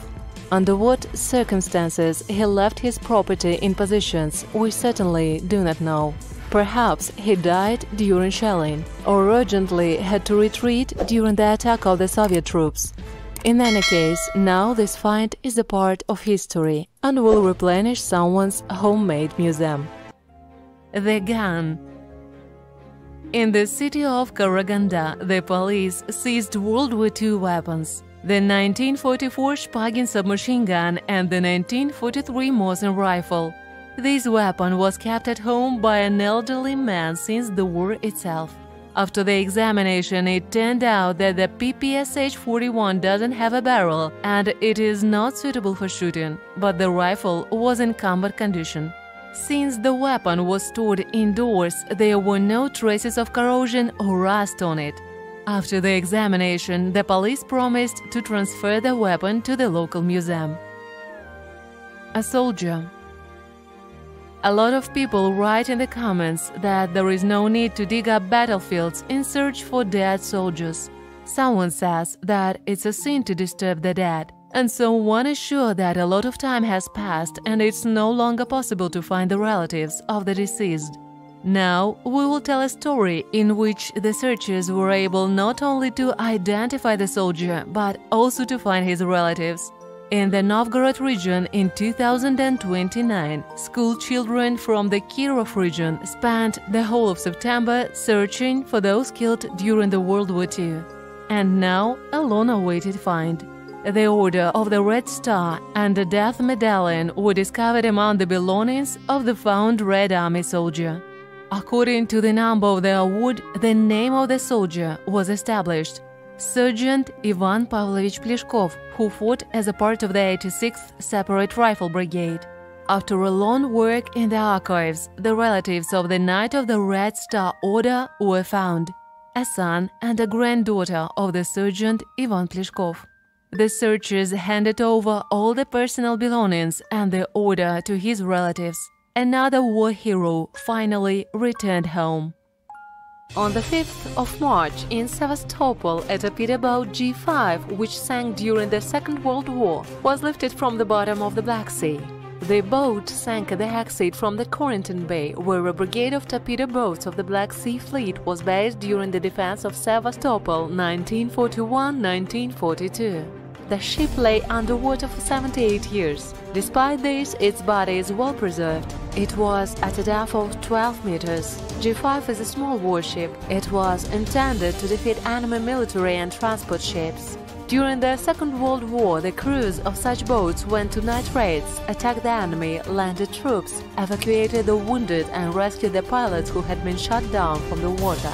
The discovered boat was part of the Black Sea Fleet Brigade, which was based in Corentin Bay. Before lifting, divers examined the boat for torpedoes and other explosive objects. The ship was reached using a floating crane.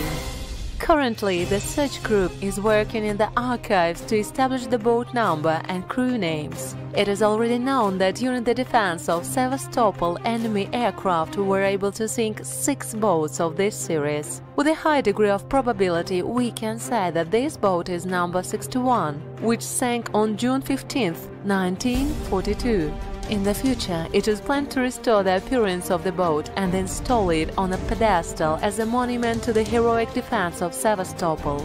I hope that soon we will find out the names of the crew and their future fate.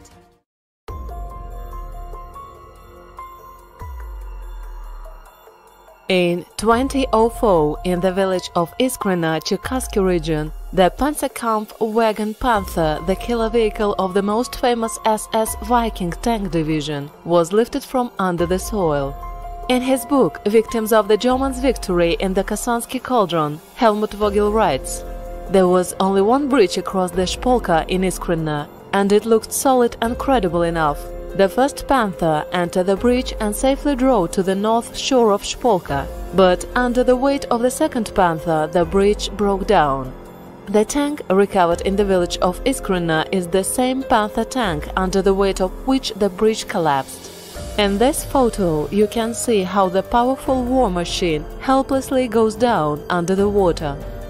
Nowadays, there are about 20 pieces of Panzerkampf Panther tanks of various modification and varying degrees of completeness. 2 in Fort Knox, USA, 4 in Saumur, France, and 1 each in the museums of Europe, Canada, USA, and Russia. Plus a few incomplete hulls, which are also very highly valued as historical rarities, but in the strict sense they cannot be considered. So here, in 2004, in the area of village Polka, Cherkasky region, Ukraine, a severely damaged Panther was found. Pay attention to the damages on the port side. What the shell was it? Of course, the tank, although badly damaged, didn't find a place in the museums of Ukraine. Now Cherkasky Panther is in the Autotechnik Museum, Zinheim, Germany, and it's already impossible to get it back from there.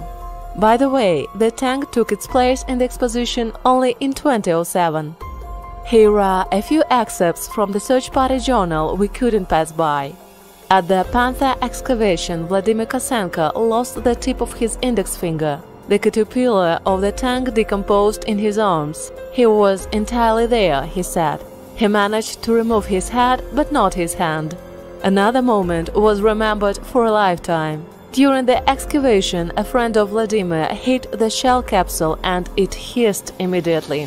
There were 6 people in the pit, including a Russian banker, but only 2 realized what could happen. Both froze with shovels in their hands, instinctively closing their eyes. About 10 seconds later, when it became clear that there would be no explosion, Vladimir opened his eyes.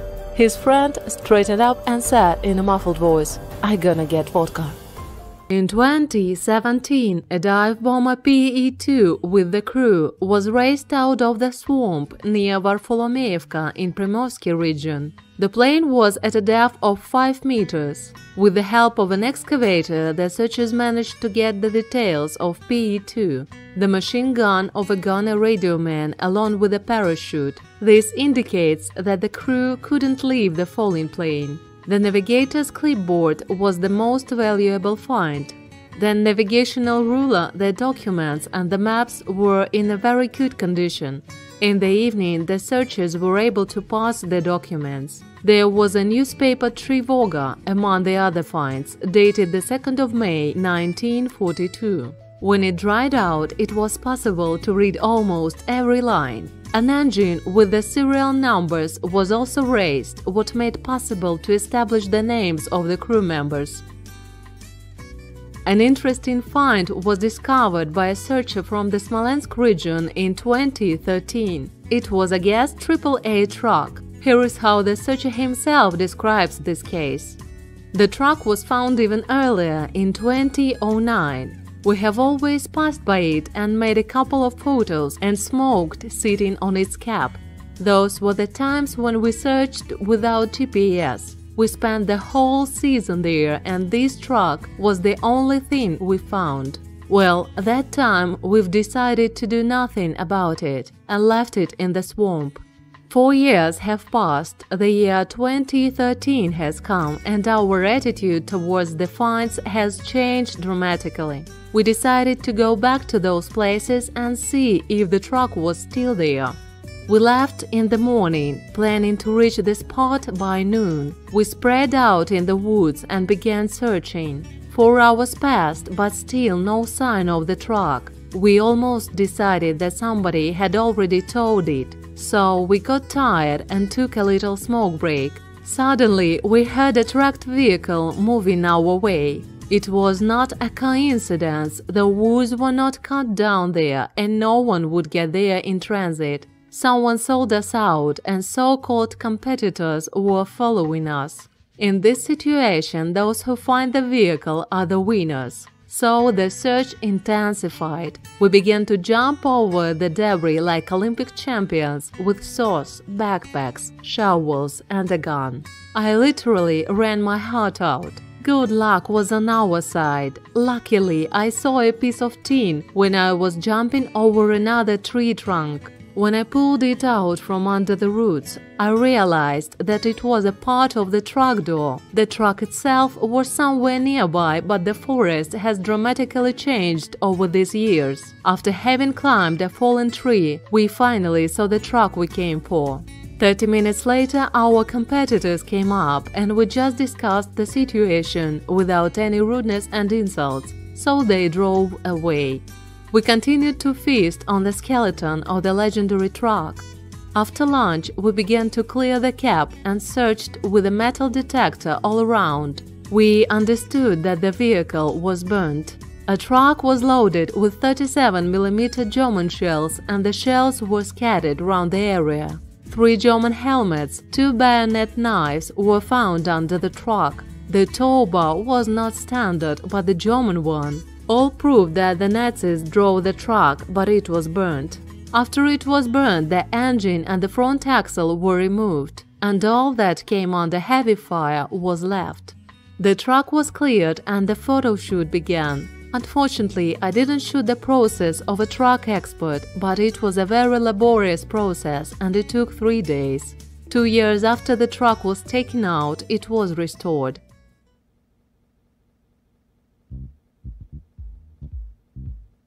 Another story is from a searcher from the Belgorod region. Unfortunately, he decided not to describe the discovery of this military artifact in detail, but the uniqueness of this find itself deserves to be told about. In 2017, the perfectly preserved German motorcycle Zandab KS 600 was found. Only the rear wheel was missing. The state of this find is simply unique. After cleaning out, it turned out that the motorcycle was painted yellow over the original color. A tactical sign of a motorcycle platoon and the emblem of the 14th Wehrmacht Tank Division were of particular interest. The motorcycle was a 2-seater with some kind of obscure metal box suitcase and a completely preserved exhaust system. Even both license plates were in place. Only the rear wheel wasn't found. A hot debate broke out about how to restore this vehicle. Some suggested removing the top coat of paint, while the others suggested leaving it as it is for a museum. There were also those who wanted to disassemble the motorcycle in parts for sale. 3 weeks later, the lucky searcher ended the dispute himself, making it clear that the motorcycle was already sold. In the summer 2014, work on raising the gas truck from the riverbed of Mstar River was underway for 3 days alone. It was finally recovered from 4 meters depth and delivered to the Novgorod Kremlin. We were able to examine it in detail only this summer. The truck was recognized as gas The remains of a driver were found in the cab, and 120mm divisional mortar and 34 mines in the back of the truck. Later, the regional demining team and Novgorod rescuers joined the inspection work. The remains of the driver were also removed that time. They were handed over to the members of the Novgorod Regional Search Expedition, the Valley. However, not a single item that could be used to prove the soldier's identity was found in his pocket. It could be a dog tag, medals, or personal items with inscription. It was only clear that he died in the winter 1944, during the offensive operation of the Soviet troops to liberate Novgorod. But the searchers do not lose hope of finding information about the deceased in the military archives. The loss of the truck with the divisional mortar and full ammunition should have been reflected in the frontline reports. By the way, recently we've got confirmation of the version that there was more than one soldier in that truck. 4 small arms were also found in the cab and on board, rifles and machine guns. So perhaps the searchers from the valley will be able to establish the names of several more soldiers who died there. The truck was perfectly preserved in clay except for the cab. The tires looked like new. They were even inflated. The frame and the engine by the Czechoslovakian Water Company 1939 release were intact. After half a year, the truck was completely restored. Nowadays, it can be seen in the local museum. In the spring of 1917, several units of military vehicles from the times of the Second World War were lifted from the bottom of the Don River in the Voronezh region. At this point, in 1942, a crossing took place and the Red Army troops retreated to the other side of the river. This is the American light tank General Stuart. It was supplied to the Red Army under Lend-Lease. Also, the German self-propelled artillery Stug 3 and the Soviet diesel tractor Stalinist, which was used to tow heavy guns, were found. The work was compromised by a strong current and very poor visibility.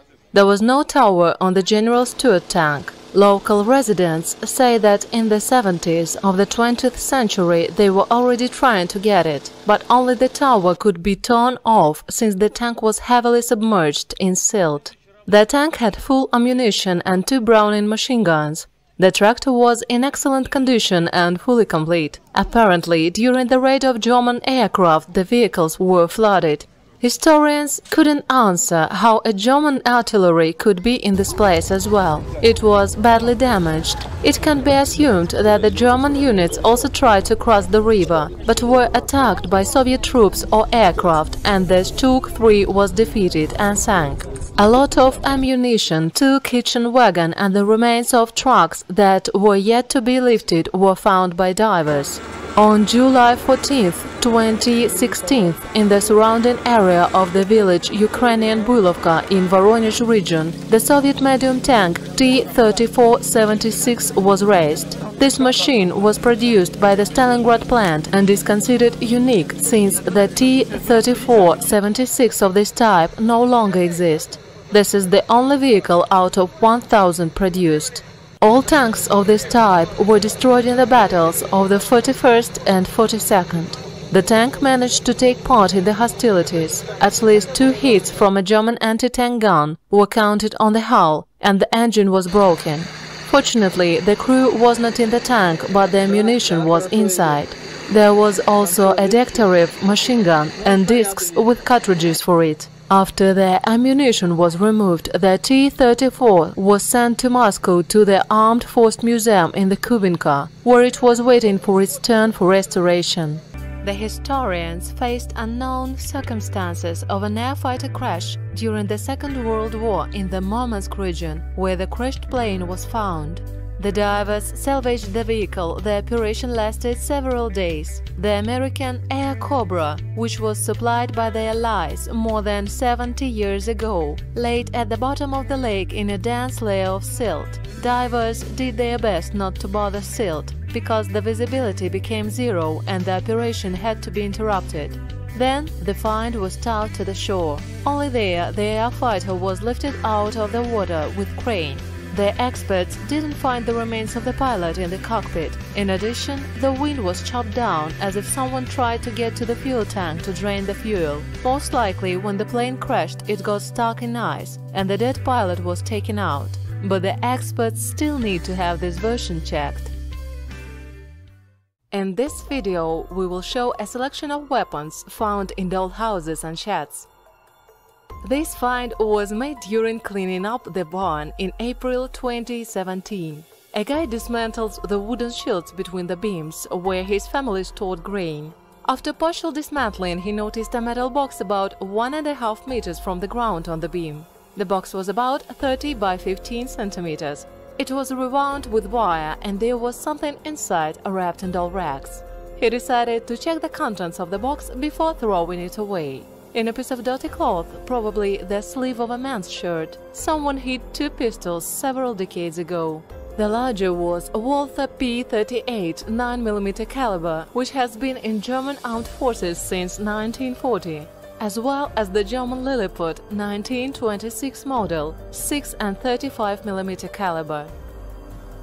The 360-kilogram Nazi eagle, raised by researchers in 2006 from the scuttled ship of the Third Reich, Admiral Graf Spee, will be sold at an auction. The Nazi symbol was found by researchers in La Plata Bay near Montevideo, where a German cruiser sank 80 years ago after one of the first naval battles of the Second World War, having destroyed 11 British merchant ships by that time. The corresponding decision was made by the court in Uruguay. It was in the territorial waters of this country, in the Gulf of La Plata, that a valuable historical artifact was found. Experts estimate the possible sale amount at £20 million. However, Alfredo Echegirre, who led the expedition to extract the Nazi symbol from the seabed more than 13 years ago, expects to gain at least £50 million. According to him, museums from all over the world, the German government and private collectors showed interest in buying. The representative of the Uruguayan Jewish Committee, Ernesto Kreimerman, is convinced that the eagle should go to the museum but not to the private trader. In turn, the director of the Commission on the Cultural Heritage of Uruguay, Miguel Esmores, considers it important to prevent the illegal circulation of cultural and historical objects, while noting that he had nothing against additional earnings for researchers. According to Echegirre, the eagle should be in public domain so that the world can learn from the past. Russia has its own similar eagle, which is stored in the Museum of the Federal Security Service. This eagle is unique. It used to adorn the main building of Nazi Germany. It weighs 350 kilograms. The wings of the bird are pierced by bullets. This eagle adorned the Reich Chancellery Mosaic Hall. In 2019, a Russian treasure hunter from the Orenburg region discovered a cache of 2 officer checkers of 1838. Such findings are extremely rare and unique, and the accidental find of 2 pieces at once is a very surprising case for those who are interested in ancient edged weapons. It can be assumed that the checkers were hidden by their owner during the Civil War in the early 20th century. The metal of the blades was very rotten, but the rest of the details can be used for the restoration of the other samples. A box with gold coins, bars and jewelry, which has been lying under the beam of an old Jewish house for more than 70 years, was found during the reconstruction of an old building in the city of Grodno. The casket contained 23 gold coins of the Russian Empire and the interwar Polish period, the so-called Jadwig, more than a dozen rings, 2 chains, several gold bars, gilded tooth crowns and several merchant documents. The total weight of gold products was about 500 grams. We can say that this is a gold deposit. Perhaps someone saved it for a rainy day. Now we save money in dollars and euros, and this person did it in gold, said Jan, a historian and junior researcher at the Grodno Historical and Archaeological Museum of Lelevich. According to preliminary and conservative estimates, the value of the treasure can be at least $15,000. And here is another find from the time of the Civil War. There were rumors that during the advance of the Red Army on the outskirts of the village, cars with weapons were hidden. Search group decided to check this legend. Literally, at the first tower, the metal detector showed the presence of a large amount of iron. There was a huge ammunition depot in 30 centimeters from the surface. Shells and grenades of the early 20th century lay in several large pits. There was a very rich specimen of the Zelensky grenade among the heap of ammunition. None of the museums had a sample of it, and its model could be determined only by description. A group of Russian divers from the city of Novorossiysk took part in raising sunken Second World War military equipment from the Black Sea. A group of 4 divers examined several German Sturmgeschütz 3 self-propelled guns at a depth of 20 meters. All of them were on a Santov transport ship sunk in 1943 by a Soviet submarine. Within a few days, it was possible to raise part of the military equipment and deliver it to the shore. Now the restorers will take care of it.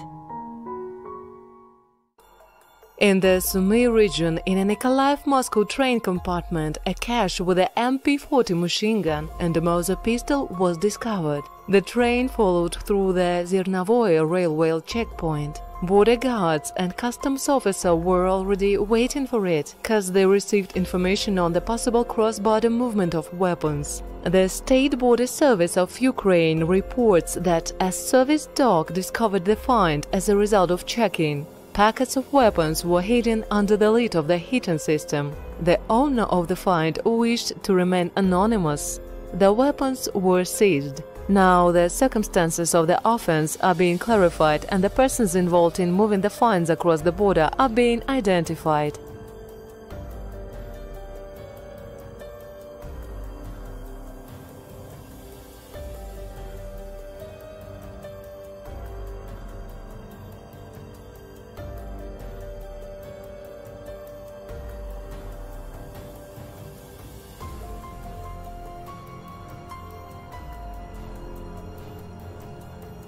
Missing company on Elbrus. In July 1942, the Germans launched an offensive to the Caucasus. The operation was codenamed Edelweiss, which later became associated with the 1st Wehrmacht Mountain Rifle Division, which participated in the capture of the Grey Peaks.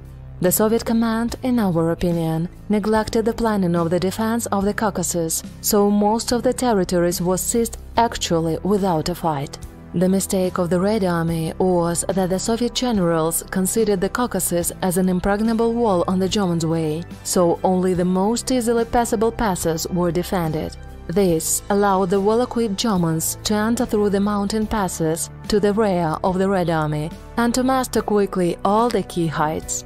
Already on August 21, the Germans hoisted their flags on the western peak of Elbrus and took up defense in a mountain hotel on the southern slope of the highest point in Europe.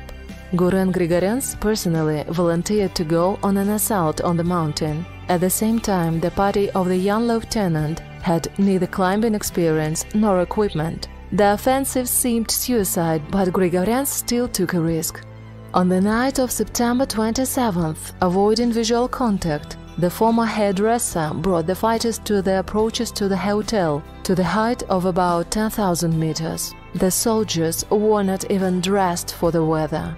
September 98, 1943. At 4 a.m., the Grigorians' party began the assault. The Germans met the Red Army with hard machine gun fire, and, as it turned out later, the Germans exceeded Grigorians' party by 2 times in human resources and firepower. The report to the headquarters demonstrates the progress of the battle. The party of Lieutenant Grigorians moved forward along the snowy field and was stopped by strong gun and machine gun fire from common heights in the area of the 11th shelter. Encountering enemy fire, Grigorians immediately deployed a party and led the attack, leaving no reserves. The enemy concentrated the entire mass of fire on the party, frustrating the main forces. Grigorians, neglecting death, shouting "Hooray!" and "For Stalin!", attacked the enemy twice, moving forward, and only having lost 3/4 of the personnel, he stayed in place and fought until 2 p.m. of 28th of September. Having lost more than a half of the company, wounded and killed, Grigorians decided to take one of the hollows on the outskirts of the hotel and keep the defense to the last drop of blood. To the Germans' proposal to surrender and guarantees not only of preserving lives but also freedom, the mountain huntsmen suggested that the Red Army soldiers surrender their weapons and return to the location of their units. Grigorians answered with a decisive refusal. They shot back from Nazis to the last man. No one surrendered and no one left position. All dead. After a mortar attack, the positions of the Red Army fell silent. The Germans, struck by the staunchness of the Soviet soldiers, rushed to the hollow to get the wounded Red Army soldiers, but no one was alive. It turned out to recapture the Caucasus from the Soviet Unions only by January 20, 1943, and on February 13th a red flag was again hoisted over Elbrus. The fate of Lieutenant Grigorians remained for a long time shrouded in mystery. Only in 2014 the remains of a dead company and the mummified body of the lieutenant were discovered in a glacier near the Pastukhov Rocks. 500-kilogram bomb. In the Voronezh region, a tractor driver carried out excavation work and dug up an aerial bomb from the Second World War. He reported this case to the police, and the military representatives came to the place of the find. It was decided to detonate the bomb without moving it, since its transportation was too dangerous. 4 meters of sand were placed on top to reduce risk of projection of fragments and the force of the explosion itself, since the houses were too close. Огонь. After the explosion, the crater was 10 meters wide. The Panzerkampfwagen 3 tank. In Ukraine, in 1996, the German Panzerkampfwagen 3 tank was raised from the Yuzhny Bug river. It drowned, having fallen from the pontoon crossing in the area of the Voskresensk city. The location of the tank was reported by the German side. The combat vehicle lay at a depth of 10 meters, partially immersed in silt. Divers had to road mud to get it out.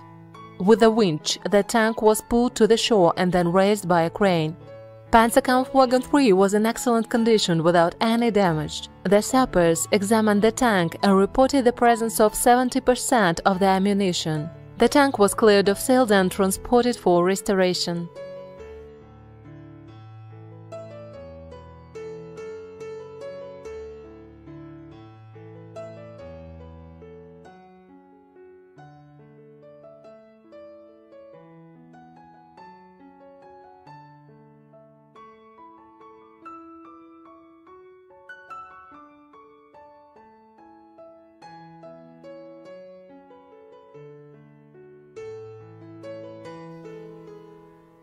$1,000 kilos bomb. In Belarus, at a depth of 1 meter, an excavator hooked an object that looked like a bomb. All work was stopped and the mining brigade was called. It turned out to be a German bomb weighing 1 ton. The explosive in it weighed 210 kilograms. If it would explode, the fragments would be found in the area of 2,000 meters. The bomb technician inspected the bomb since the time detonator could have been working due to the impact of the excavator armhead. Having cleaned the sand and soil in the place of fuse, it was possible to read the year 1942. It was decided to bring the bomb to the military training ground for destruction. Already at dusk, the shell was mined and an explosion was made in complete darkness.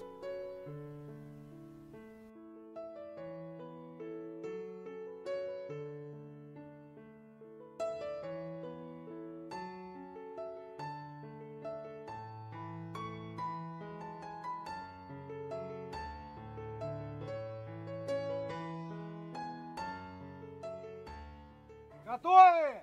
Готов! Огонь! On the 1st of January 1943, a Soviet submarine L-24 didn't return to the base as planned.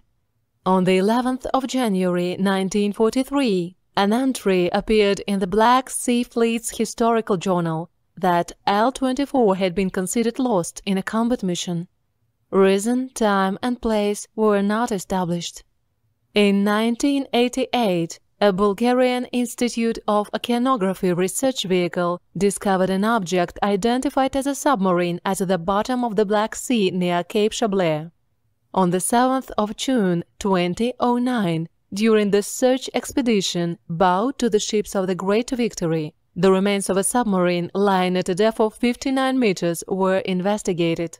It turned out to be the missing L-24. Divers cleared the 4 100mm gun and read the Russian marking B-24 and 069 below, which corresponds to the L-24 submarine. The hatches were locked, the stern steering wheel was in a position to rise. A chain of min wrap was wound around the right screw. There was a large tear portside below a waterline in the area of the third compartment. At the time of the submarine's loss, there were no minefields in this place.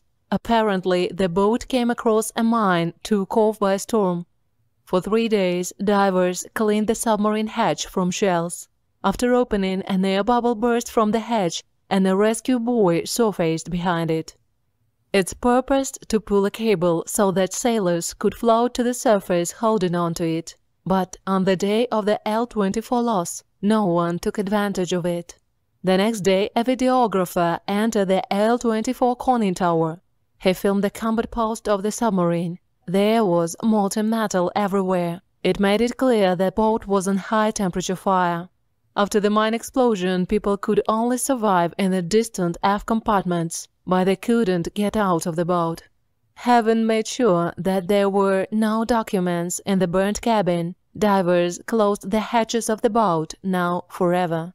As one of the expedition participants said, he had a feeling of someone's watching him, even when he was all alone. In July 1941, during the Soviet counterattack near Lepel, one BT tank drowned in a swamp. It happened near the village of Shebaki, Orsha district in Belarus. The crew managed to leave the vehicle before it went down.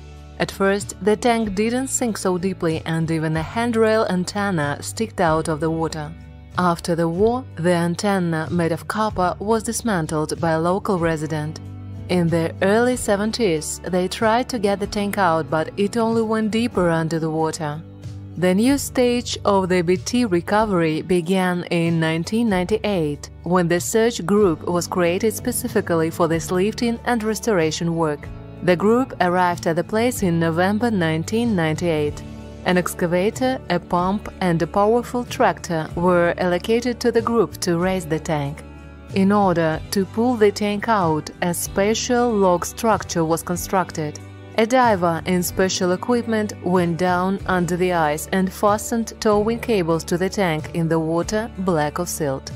The raised machine turned out to be a BT-7 tank of the 1935 release, with a cylindrical turret of BT-5 and T-26. The presence of the radio station indicated that it was a command tank. The condition amazed the searchers. When the tank was cleaned, they found everything in its place: the bolts and nuts and all the tools, gasoline in tanks, shells in boxes and full discs of cartridges. Only the radio station was destroyed by acid leaking from the batteries. The restorers got the tank going in no time. BT-7 even starred in the Pop movie, where it was remembered for its fiery exhaust from the pipe. Well-known Arnold Schwarzenegger collects tanks and wanted to replenish his collection with the BT-7, but alas, the tank of this model is the only one in the world, and it's historically priceless. German dugout.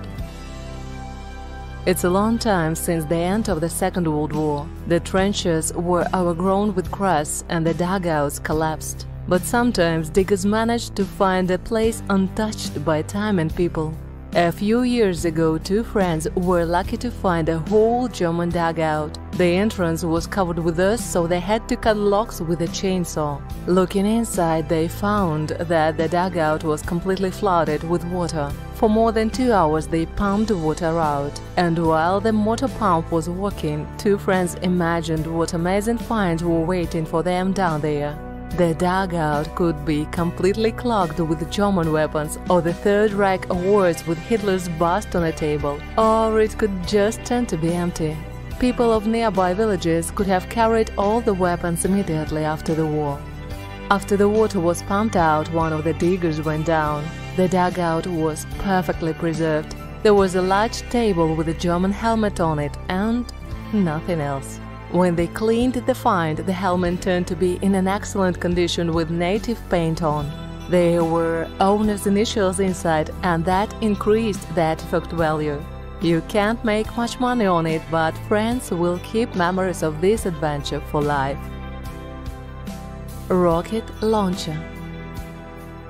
On the 7th of November 1941, 4 BM-13 Katyusha multiple rocket launchers installed on the base of STZ-5 Caterpillar tractors went to the front.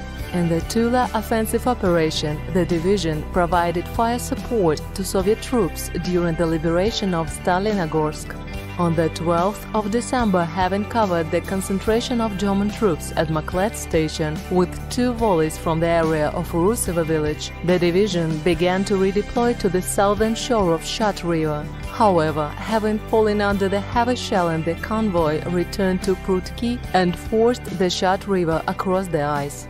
A car, a tractor and several combat vehicles passed, but one of the Katyushas sank, falling through the ice with the driver. In 1988, a veteran who witnessed the accident pointed to the place where Katyusha sank. On October 22nd, an attempt to leave the car was made, but the bracket connecting two cables burst. Only on November 25th, they managed to pull the rocket launcher to the shore. It took 5 tractors. A year later, the car was completely restored and took part in the victory parade. Air bomb. And here is another dangerous find accidentally found in Minsk during earthworks. The police officers who arrived at the scene decided to take the dangerous item to the military place and destroy it. the bomb was laid to the deep pit to reduce the spread of fragments. Then the shell was mined and detonated. Огонь!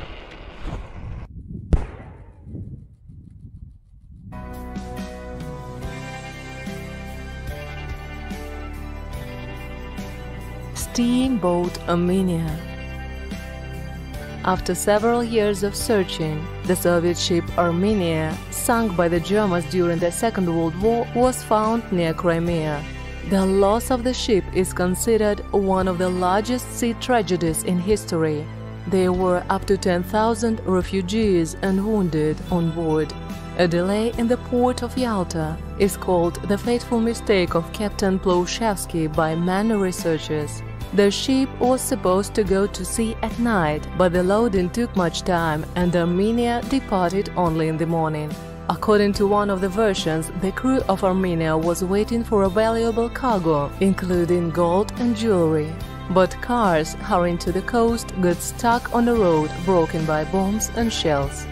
On November 7, 1941, at 10:40 a.m., after 2 aircraft bombs hit, the ship sank in 4 minutes. It was the last transport from the abandoned city. There were people from 11 hospitals, the Soviet and party activists of Big Yalta, doctors and many partisan families. Only 8 people were able to escape. The search operation took place in March 2020 and the area was examined by sonar. This study showed that there was an object resembling Armenia at 1.5 kilometers depth.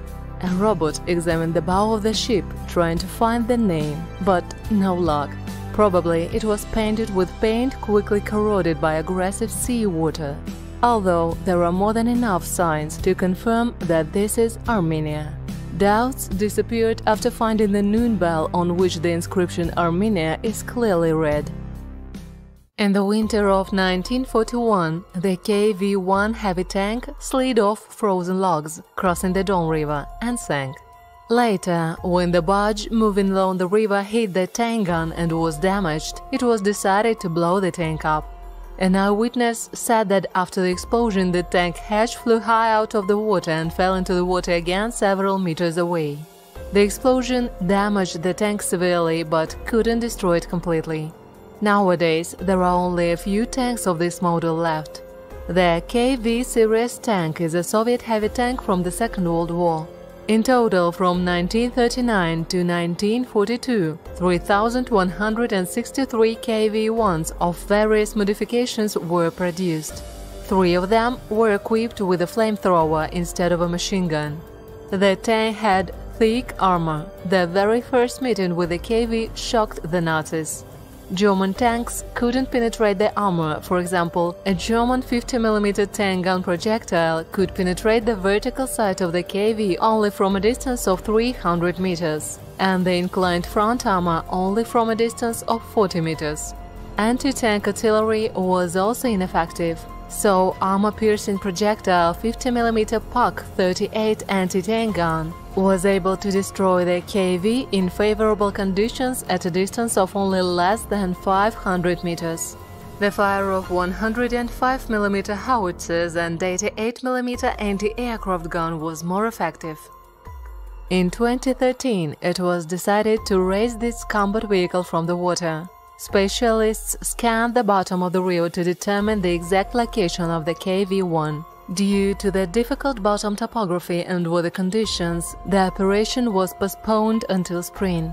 And finally, from the 29th of May to the 7th of June 2014, with the forces of the National Rescue Agency, KV-1 was lifted from the bottom and transported to shore. Local people provided active assistance to the search group. For experienced agency specialists, this was the 55th, the most difficult vehicle recovery. Heat, strong currents and zero underwater visibility brought the most trouble. In addition, the tank was sandwiched between the pillars of the old crossing. KV-1, covered with a meter-deep layer of silt, had been pulled for 4 days with a specially designed winch, first 60 meters underwater and then 20 meters on the ground. A huge number of local residents gathered to watch the legendary tank recovery. After the operation was complete, the tank was delivered to the military unit, where it's being restored. Then the KV-1 will be sent to Moscow to the museum in Kubinka. It will be the first vehicle of this type in the famous museum exposition. In 2016, a secret Nazi base was discovered in the Arctic. During the investigation in the bunkers, the items from the Second World War that belonged to the Nazis were found. The base was built by the Germans in 1942, in 1,000 kilometers from the North Pole. Alexandra Land is an island belonging to the Franz Joseph Land archipelago. It is located in the Barents Sea. Germany identified it with the code Schatzgräber or treasure hunter. It was originally used as a weather station and as a base to exchange data with submarines. The Germans settled here for a long time. The location for the base was chosen very well, on the shore of a deep bay which is adjoined by a vast strip of tundra, free of glacial, a lake with fresh water nearby. To protect the base from land, the Nazis set up minefields to the north and east of it, and from the side of the bay a machine gun pillbox was equipped, the ruins of which are still visible.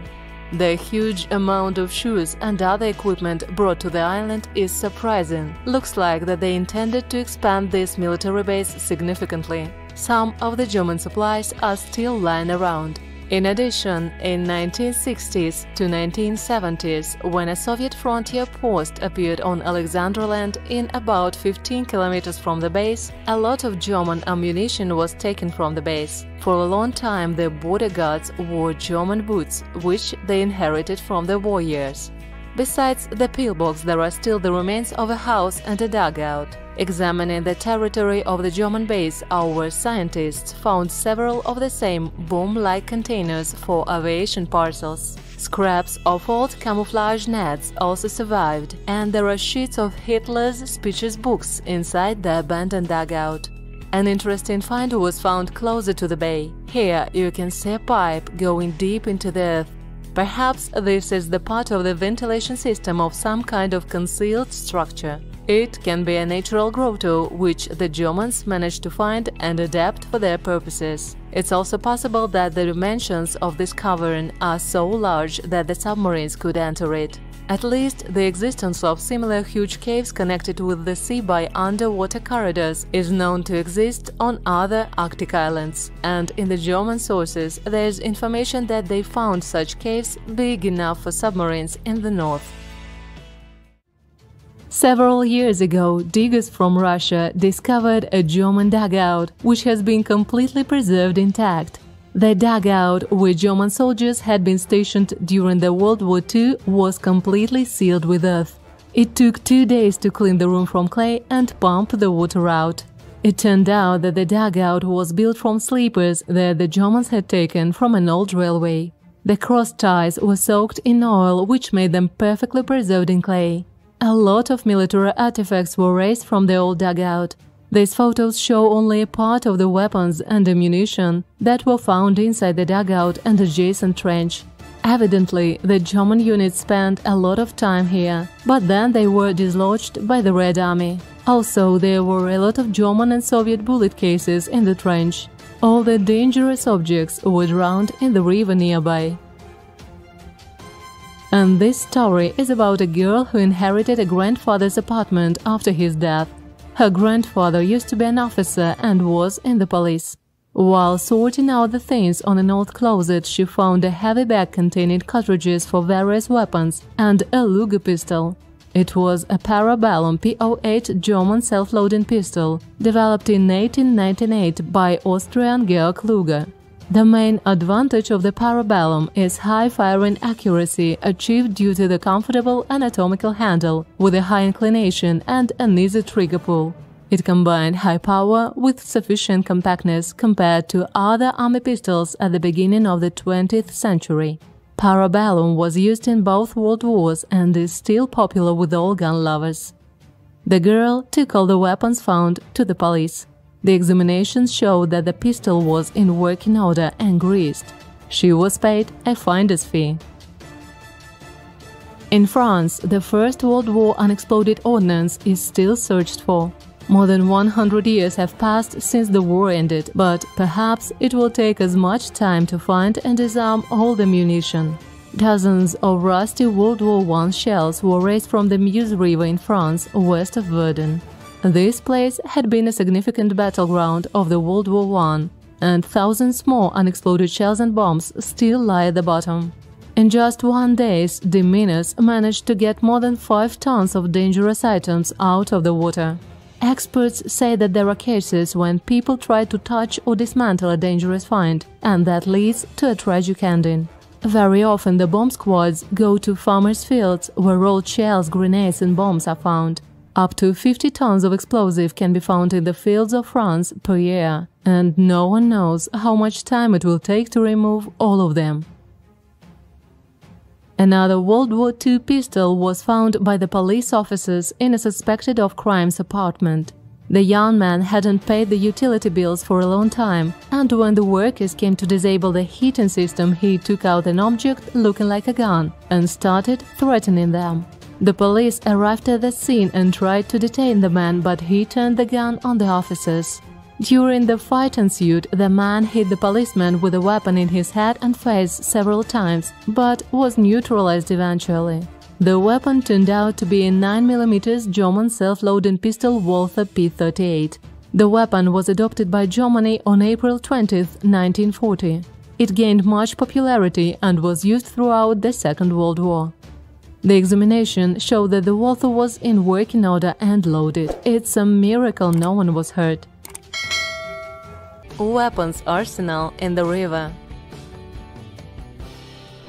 Police officers with cadets of the Nekrasov boarding school visited the Znamensky district of the Orlov region, where 33 small arms from the Second World War were lifted by the divers on the Nugur River. The searchers of the Nasledye team managed to find the weapons cache during the underwater historical searches on the Nugur and Ors rivers, carried out from July to September 2019 as a part of the Fiery Shores project. The divers raised 5 anti-tank rifles, several rifles of the Mosin system, Degtярov machine guns and Shpagin submachine guns. All weapons are in a very good condition. As the searchers said, clean, grease, and you can go back to battle. A plane. In central Poland, a Soviet military plane was found with the remains of 2 pilots. For many years, the wreckage rested at the bottom of the Vistula tributary. Now the river has become shallow due to the drought, and it's possible to extract fragments of the aircraft.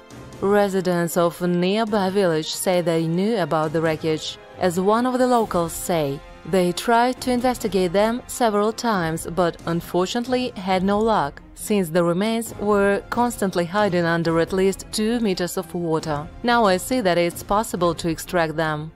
The plane was shot down during the Second World War. When it crashed, it was shattered into pieces. Now archaeologists have managed to extract some of them, including the engine and the fragments of the fuselage with the cockpit. Mikhail Anchak, the Historians Association member, says, "We just dug up the cockpit. Unfortunately, it contains the remains of the pilots. We tried to remove the remains properly and carefully." Historians believe that the plane was shot down in the last year of the war. At that time, German troops were retreating here towards Berlin. The aircraft could conduct reconnaissance. Zdzislaw Lishinsky, the director of the Vistula Museum in Vyshegorod, says, "This is undoubtedly a Soviet plane. All inscriptions inside are in Cyrillic. What year was it? The cartridges inside are from 1943. At the same time, the pilots wore fur shoes and fur coats. We assume that the plane was shot down in January 1945. The rest of the aircraft fragments will be retrieved using heavy equipment. While the wings are still at a great depth, the model of the aircraft will be determined later with an examination. Experts hope to establish the identity of the pilots." About 600,000 Soviet soldiers died in battles with German troops on the territory of Poland. Armory. More than 30 weapons and several thousand cartridges were seized by the police from a resident of Sevastopol. In the basement of the garage, a cache was made in which weapons and ammunition were stored. There was also a workshop in which weapons were altered and restored. The owner of the find was a collector. According to the man, he found most of the weapons on the battlefields of the Second World War. He altered some copies for firing blank ammunition in order to participate in the reconstruction of the Second World War battles. Among the items, there were several rare specimens that have historical significance. Also, in the basement, there was an aircraft cannon from an Il-2 aircraft in perfect working order. Now, a resident of Sevastopol faces several years in prison for illegal firearms possession.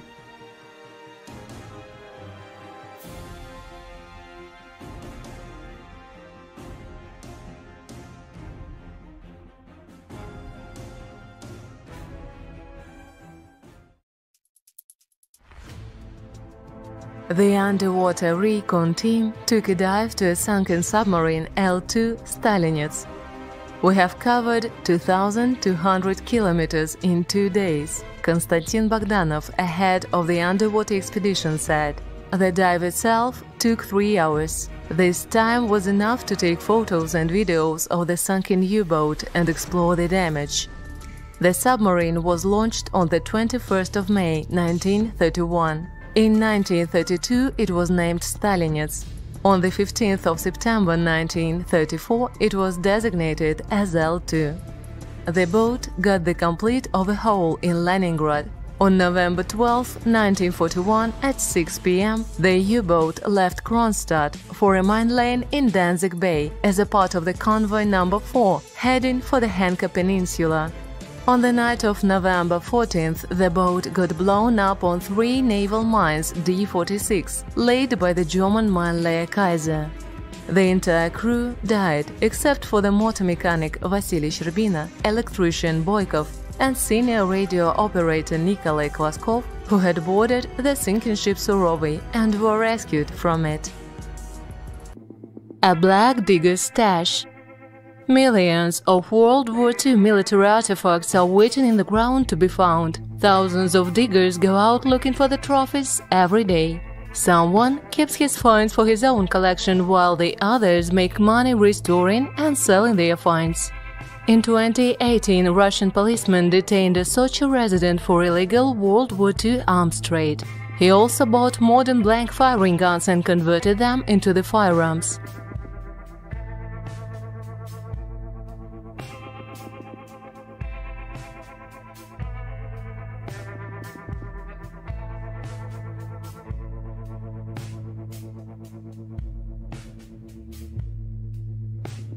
During a search of his house, a whole warehouse of various weapons and ammunition was discovered.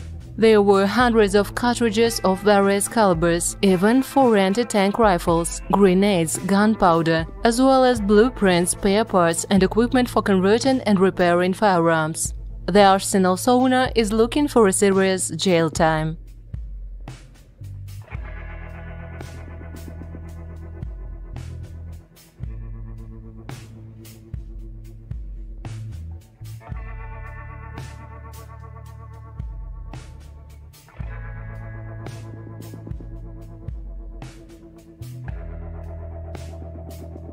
MG42. And here is an interesting find made by one of the diggers in the woods. As you may have already guessed, this is a German MG42 machine gun. It was released in Germany in 1942 and replaced the earlier MG34 gun. For its enormous rate of fire, it got several nicknames among the Soviet soldiers, including Bone Cutter and Hitler's Circular Saw. MG42 couldn't replace its predecessor completely, and both of these models were used by German soldiers till the end of the war.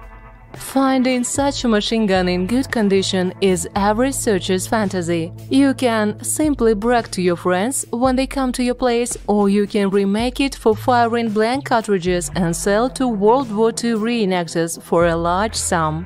But this guy did it differently. He took it to the police. After the examination, the machine gun took its place in the local museum exposition.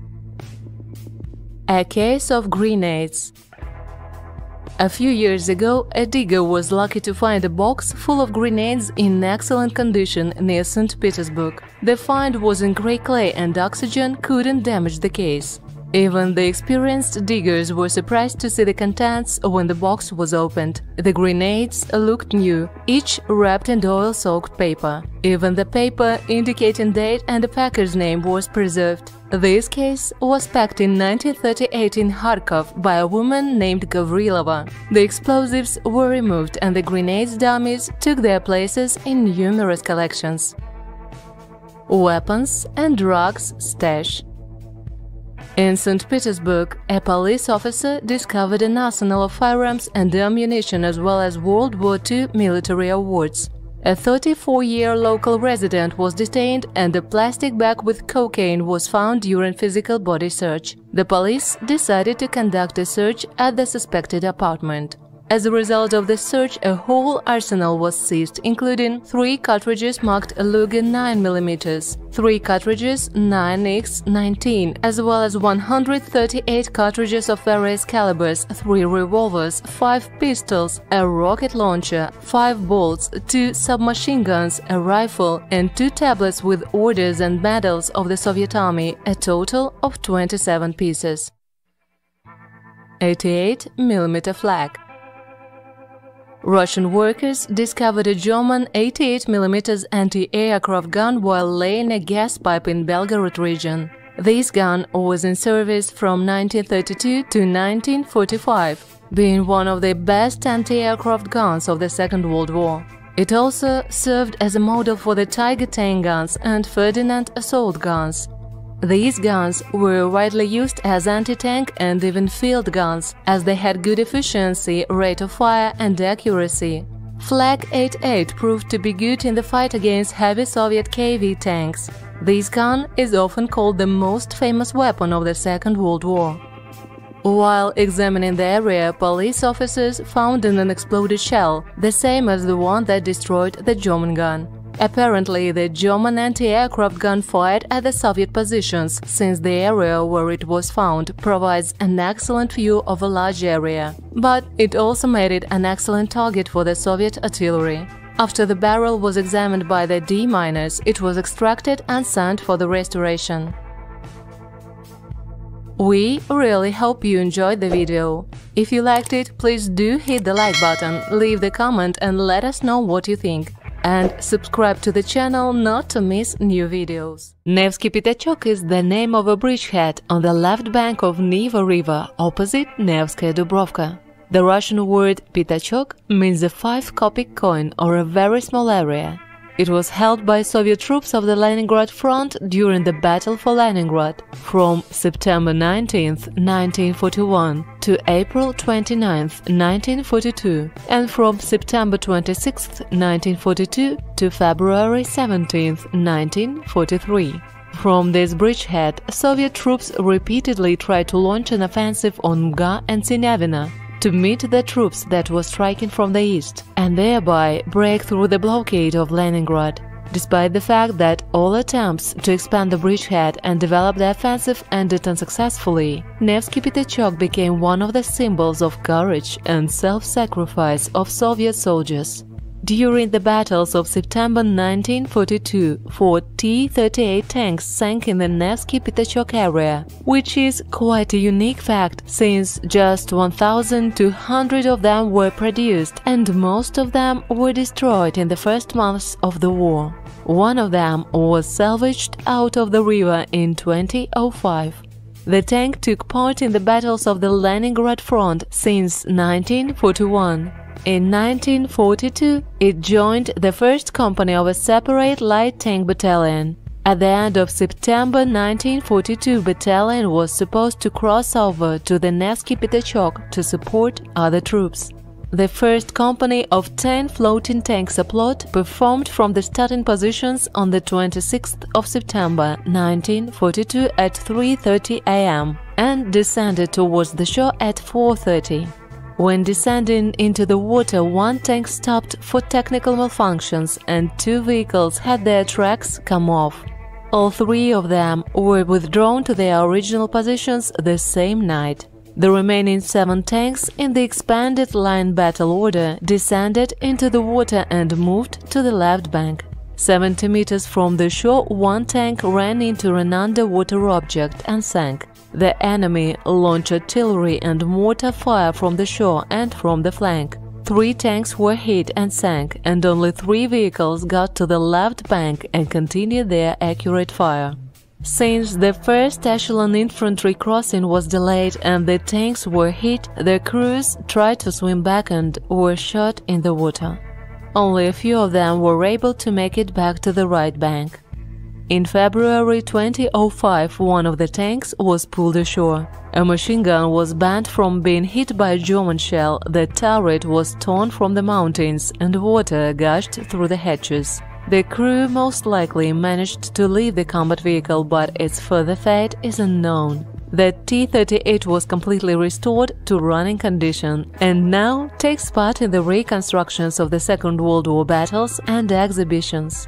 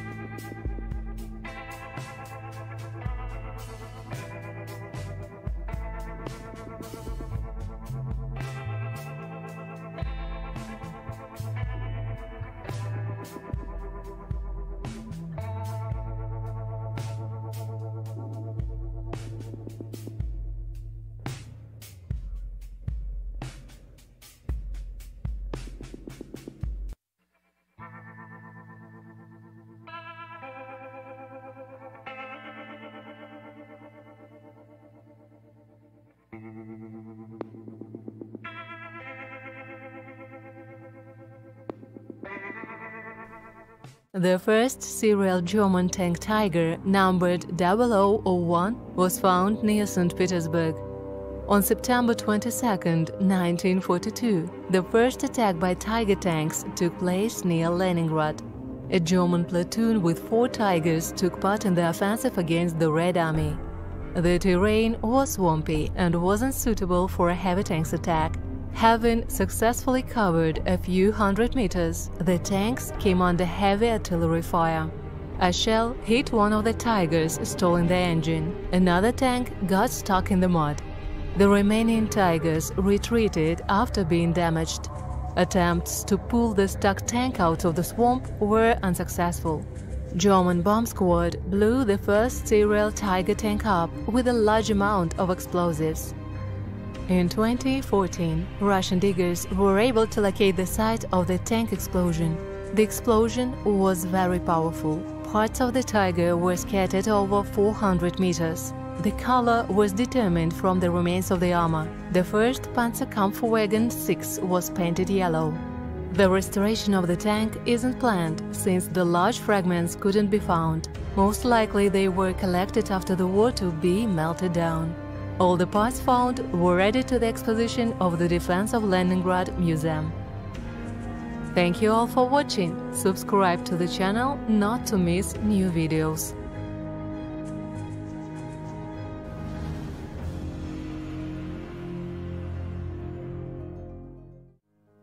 There was an old urban legend about a World War II tank buried under the foundation of a house. To everyone's surprise, it wasn't just a legend.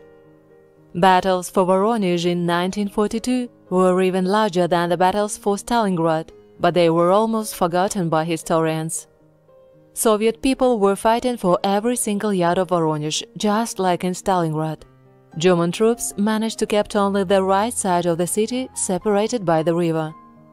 In January 1943, the Soviet army went on the offensive, completely freeing the city from the Nazis. A lot of the broken military equipment remained on the streets. Therefore, the legend of the tank could easily have been real. In 2011, the old two-story house under which the tank was supposed to be was demolished, but nothing was found. In September 2016, the Dawn search team carried out large-scale excavation at the site of the former house. Parts of several wrecked T-34 tanks and other military artifacts were found.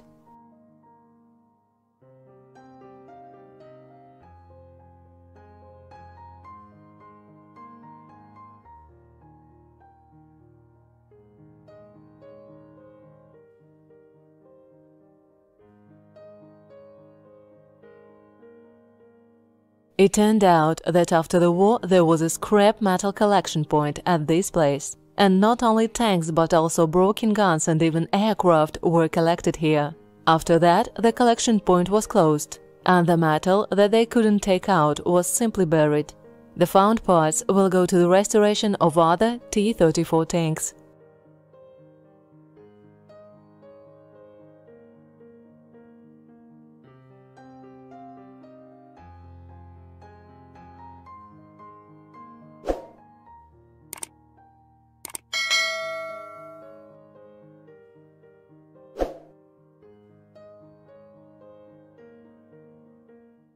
In the summer of 2020, a 76mm regimental gun of the 1927 model was raised solemnly in the Kirovsky district of the Leningrad region.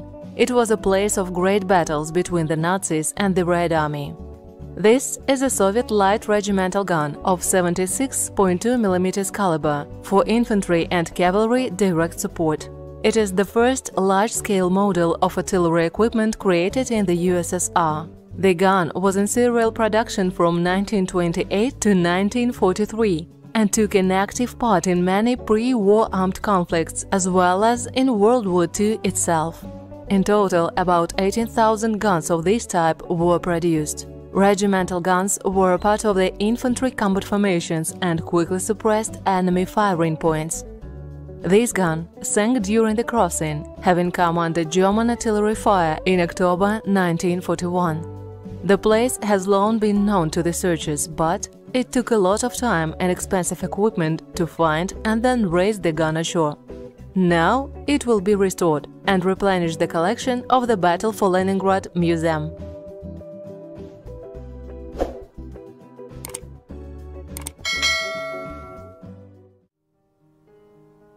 Yak-1 airplane.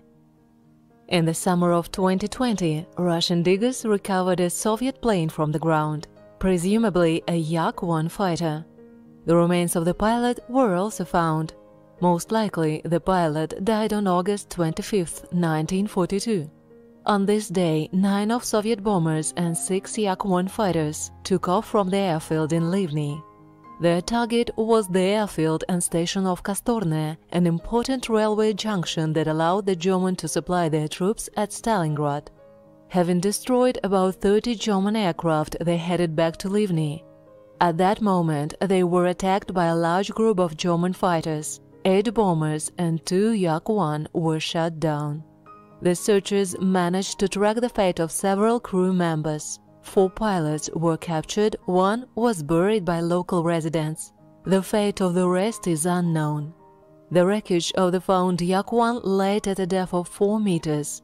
The diggers managed to find several fragments of the pilot's bones, part of a flight helmet and a glove. They plan to find the remaining aircraft and establish the names of the pilots. Gas AA truck. In 2015, the legendary gas AA lorry was discovered by Karelian searchers in the forest. More precisely, everything that remained of it after the battles of Winter War in 1941.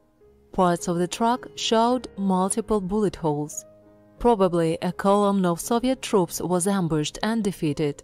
The Finns took all the working vehicles as a trophy, and this gas remained in the forest for 75 years. With great difficulty, the searchers managed to pull the car parts out of the forest for restoration. Many of them are rare because the lorry's cabin was made of wood and the fenders and headlights were made of very thin metal that quickly decays in the open air. For example, over past few years, several cars have been lifted out of the water near St. Petersburg, but only the frame with wheels and the engine with gearbox remained intact. The body and the cab were almost completely destroyed by water. In October of this year, another such truck was raised from the bottom of Ladoga. The body was partially preserved, but the cabin was broken. The car didn't reach Leningrad and stopped forever only 8 kilometers away, where it was attacked by enemy aircraft. Divers found pieces of burlap at the bottom. Presumably, the car was carrying bread or flour to the besieged city. Let's hope that the lorry can be restored to running condition. Focke-Wulf FW190. The Kurgan search party discovered the wreckage of the German Focke-Wulf 190 fighter in the Ponirovsky district. The remains of the pilot and his personal belongings were also found. During World War II in the summer of 1943, a German plane was shot down and fell into a kitchen garden just 50 meters from a residential building. The search party worked 3 days at the crash site. The clay soil has well preserved the aircraft parts. The engine was 8 meters deep. We also managed to find a plate with the engine number. Now, the pilot's name needs to be established to inform his relatives in Germany. The pilot is most likely reported missing. Many of you have read 20,000 Leagues Under the Sea, but only few of you know that the submarine Jules Verne wrote about actually existed. True, the writer had changed the story significantly, but the fact of the U-boat existence was confirmed in the 21st century. In 2001, the wreckage of the very first submarine was discovered in Panama, and today it lies on a deserted beach in a protected area. Rust and sea waves have left deep marks over the hull. In this video, we will tell you the story of this amazing artifact. In May 30, 1966, New York witnessed a sensation. The steel monster plunged into the waters of the East River. The submarine explorer went on its maiden voyage underwater. The people on the shore were holding their breath in excitement. Could the steel boat float on its own? Until that time, no one had succeeded. An hour later, the submarine explorer, with its inventor on board, began to rise from the bottom, and it surfaced on its own. The first test was successful. The boat that was built by the German engineer Julius Kroll was 11 meters long and up to 2.5 wide. Through special hatches at the bottom, the crew could collect clams and oysters from the seabed. The boat moved with the help of a hand and foot drive. In the waters of the East River, Kroll proved his idea worked. Then, submarine explorer disassembled into its component parts, set off on a long journey from New York to Panama. Numerous pearl shells could be collected there. In Panama, the appearance of a submarine was a real sensation. People were expecting this mysterious boat with curiosity. Full of energy and impatience, Kroll and his team started their first dives into the depths of the Pacific Ocean. However, it was then that a disaster struck. Kroll and his people suddenly began to die. It was suggested that the deaths were caused by the consequences of malaria. However, we think that there was another cause of the genius inventor's death, an insidious and completely unknown at that time decompression sickness. The submarine explorer and its crew dived and ascended apparently too quickly. Nitrogen bubbles released in blood led to severe injuries in the human body. The same fate befell the reserve crew, so that soon no one wanted to serve on board the boat. Submarine explorer was left alone on the abandoned beach of San Templar Island. The world quickly forgot the revolutionary submarine and its inventor. Jules Verne was inspired by Kroll and his invention to create his masterpiece 20,000 Leagues Under the Sea. And in 2001, the whole world again had the story of the first submarine when it was discovered on the island. But that was the end of it. The boat is still where it was found, and the salty ocean water mercilessly corrodes its hull. Well, that's all for today. Subscribe to our channel not to miss new exciting videos.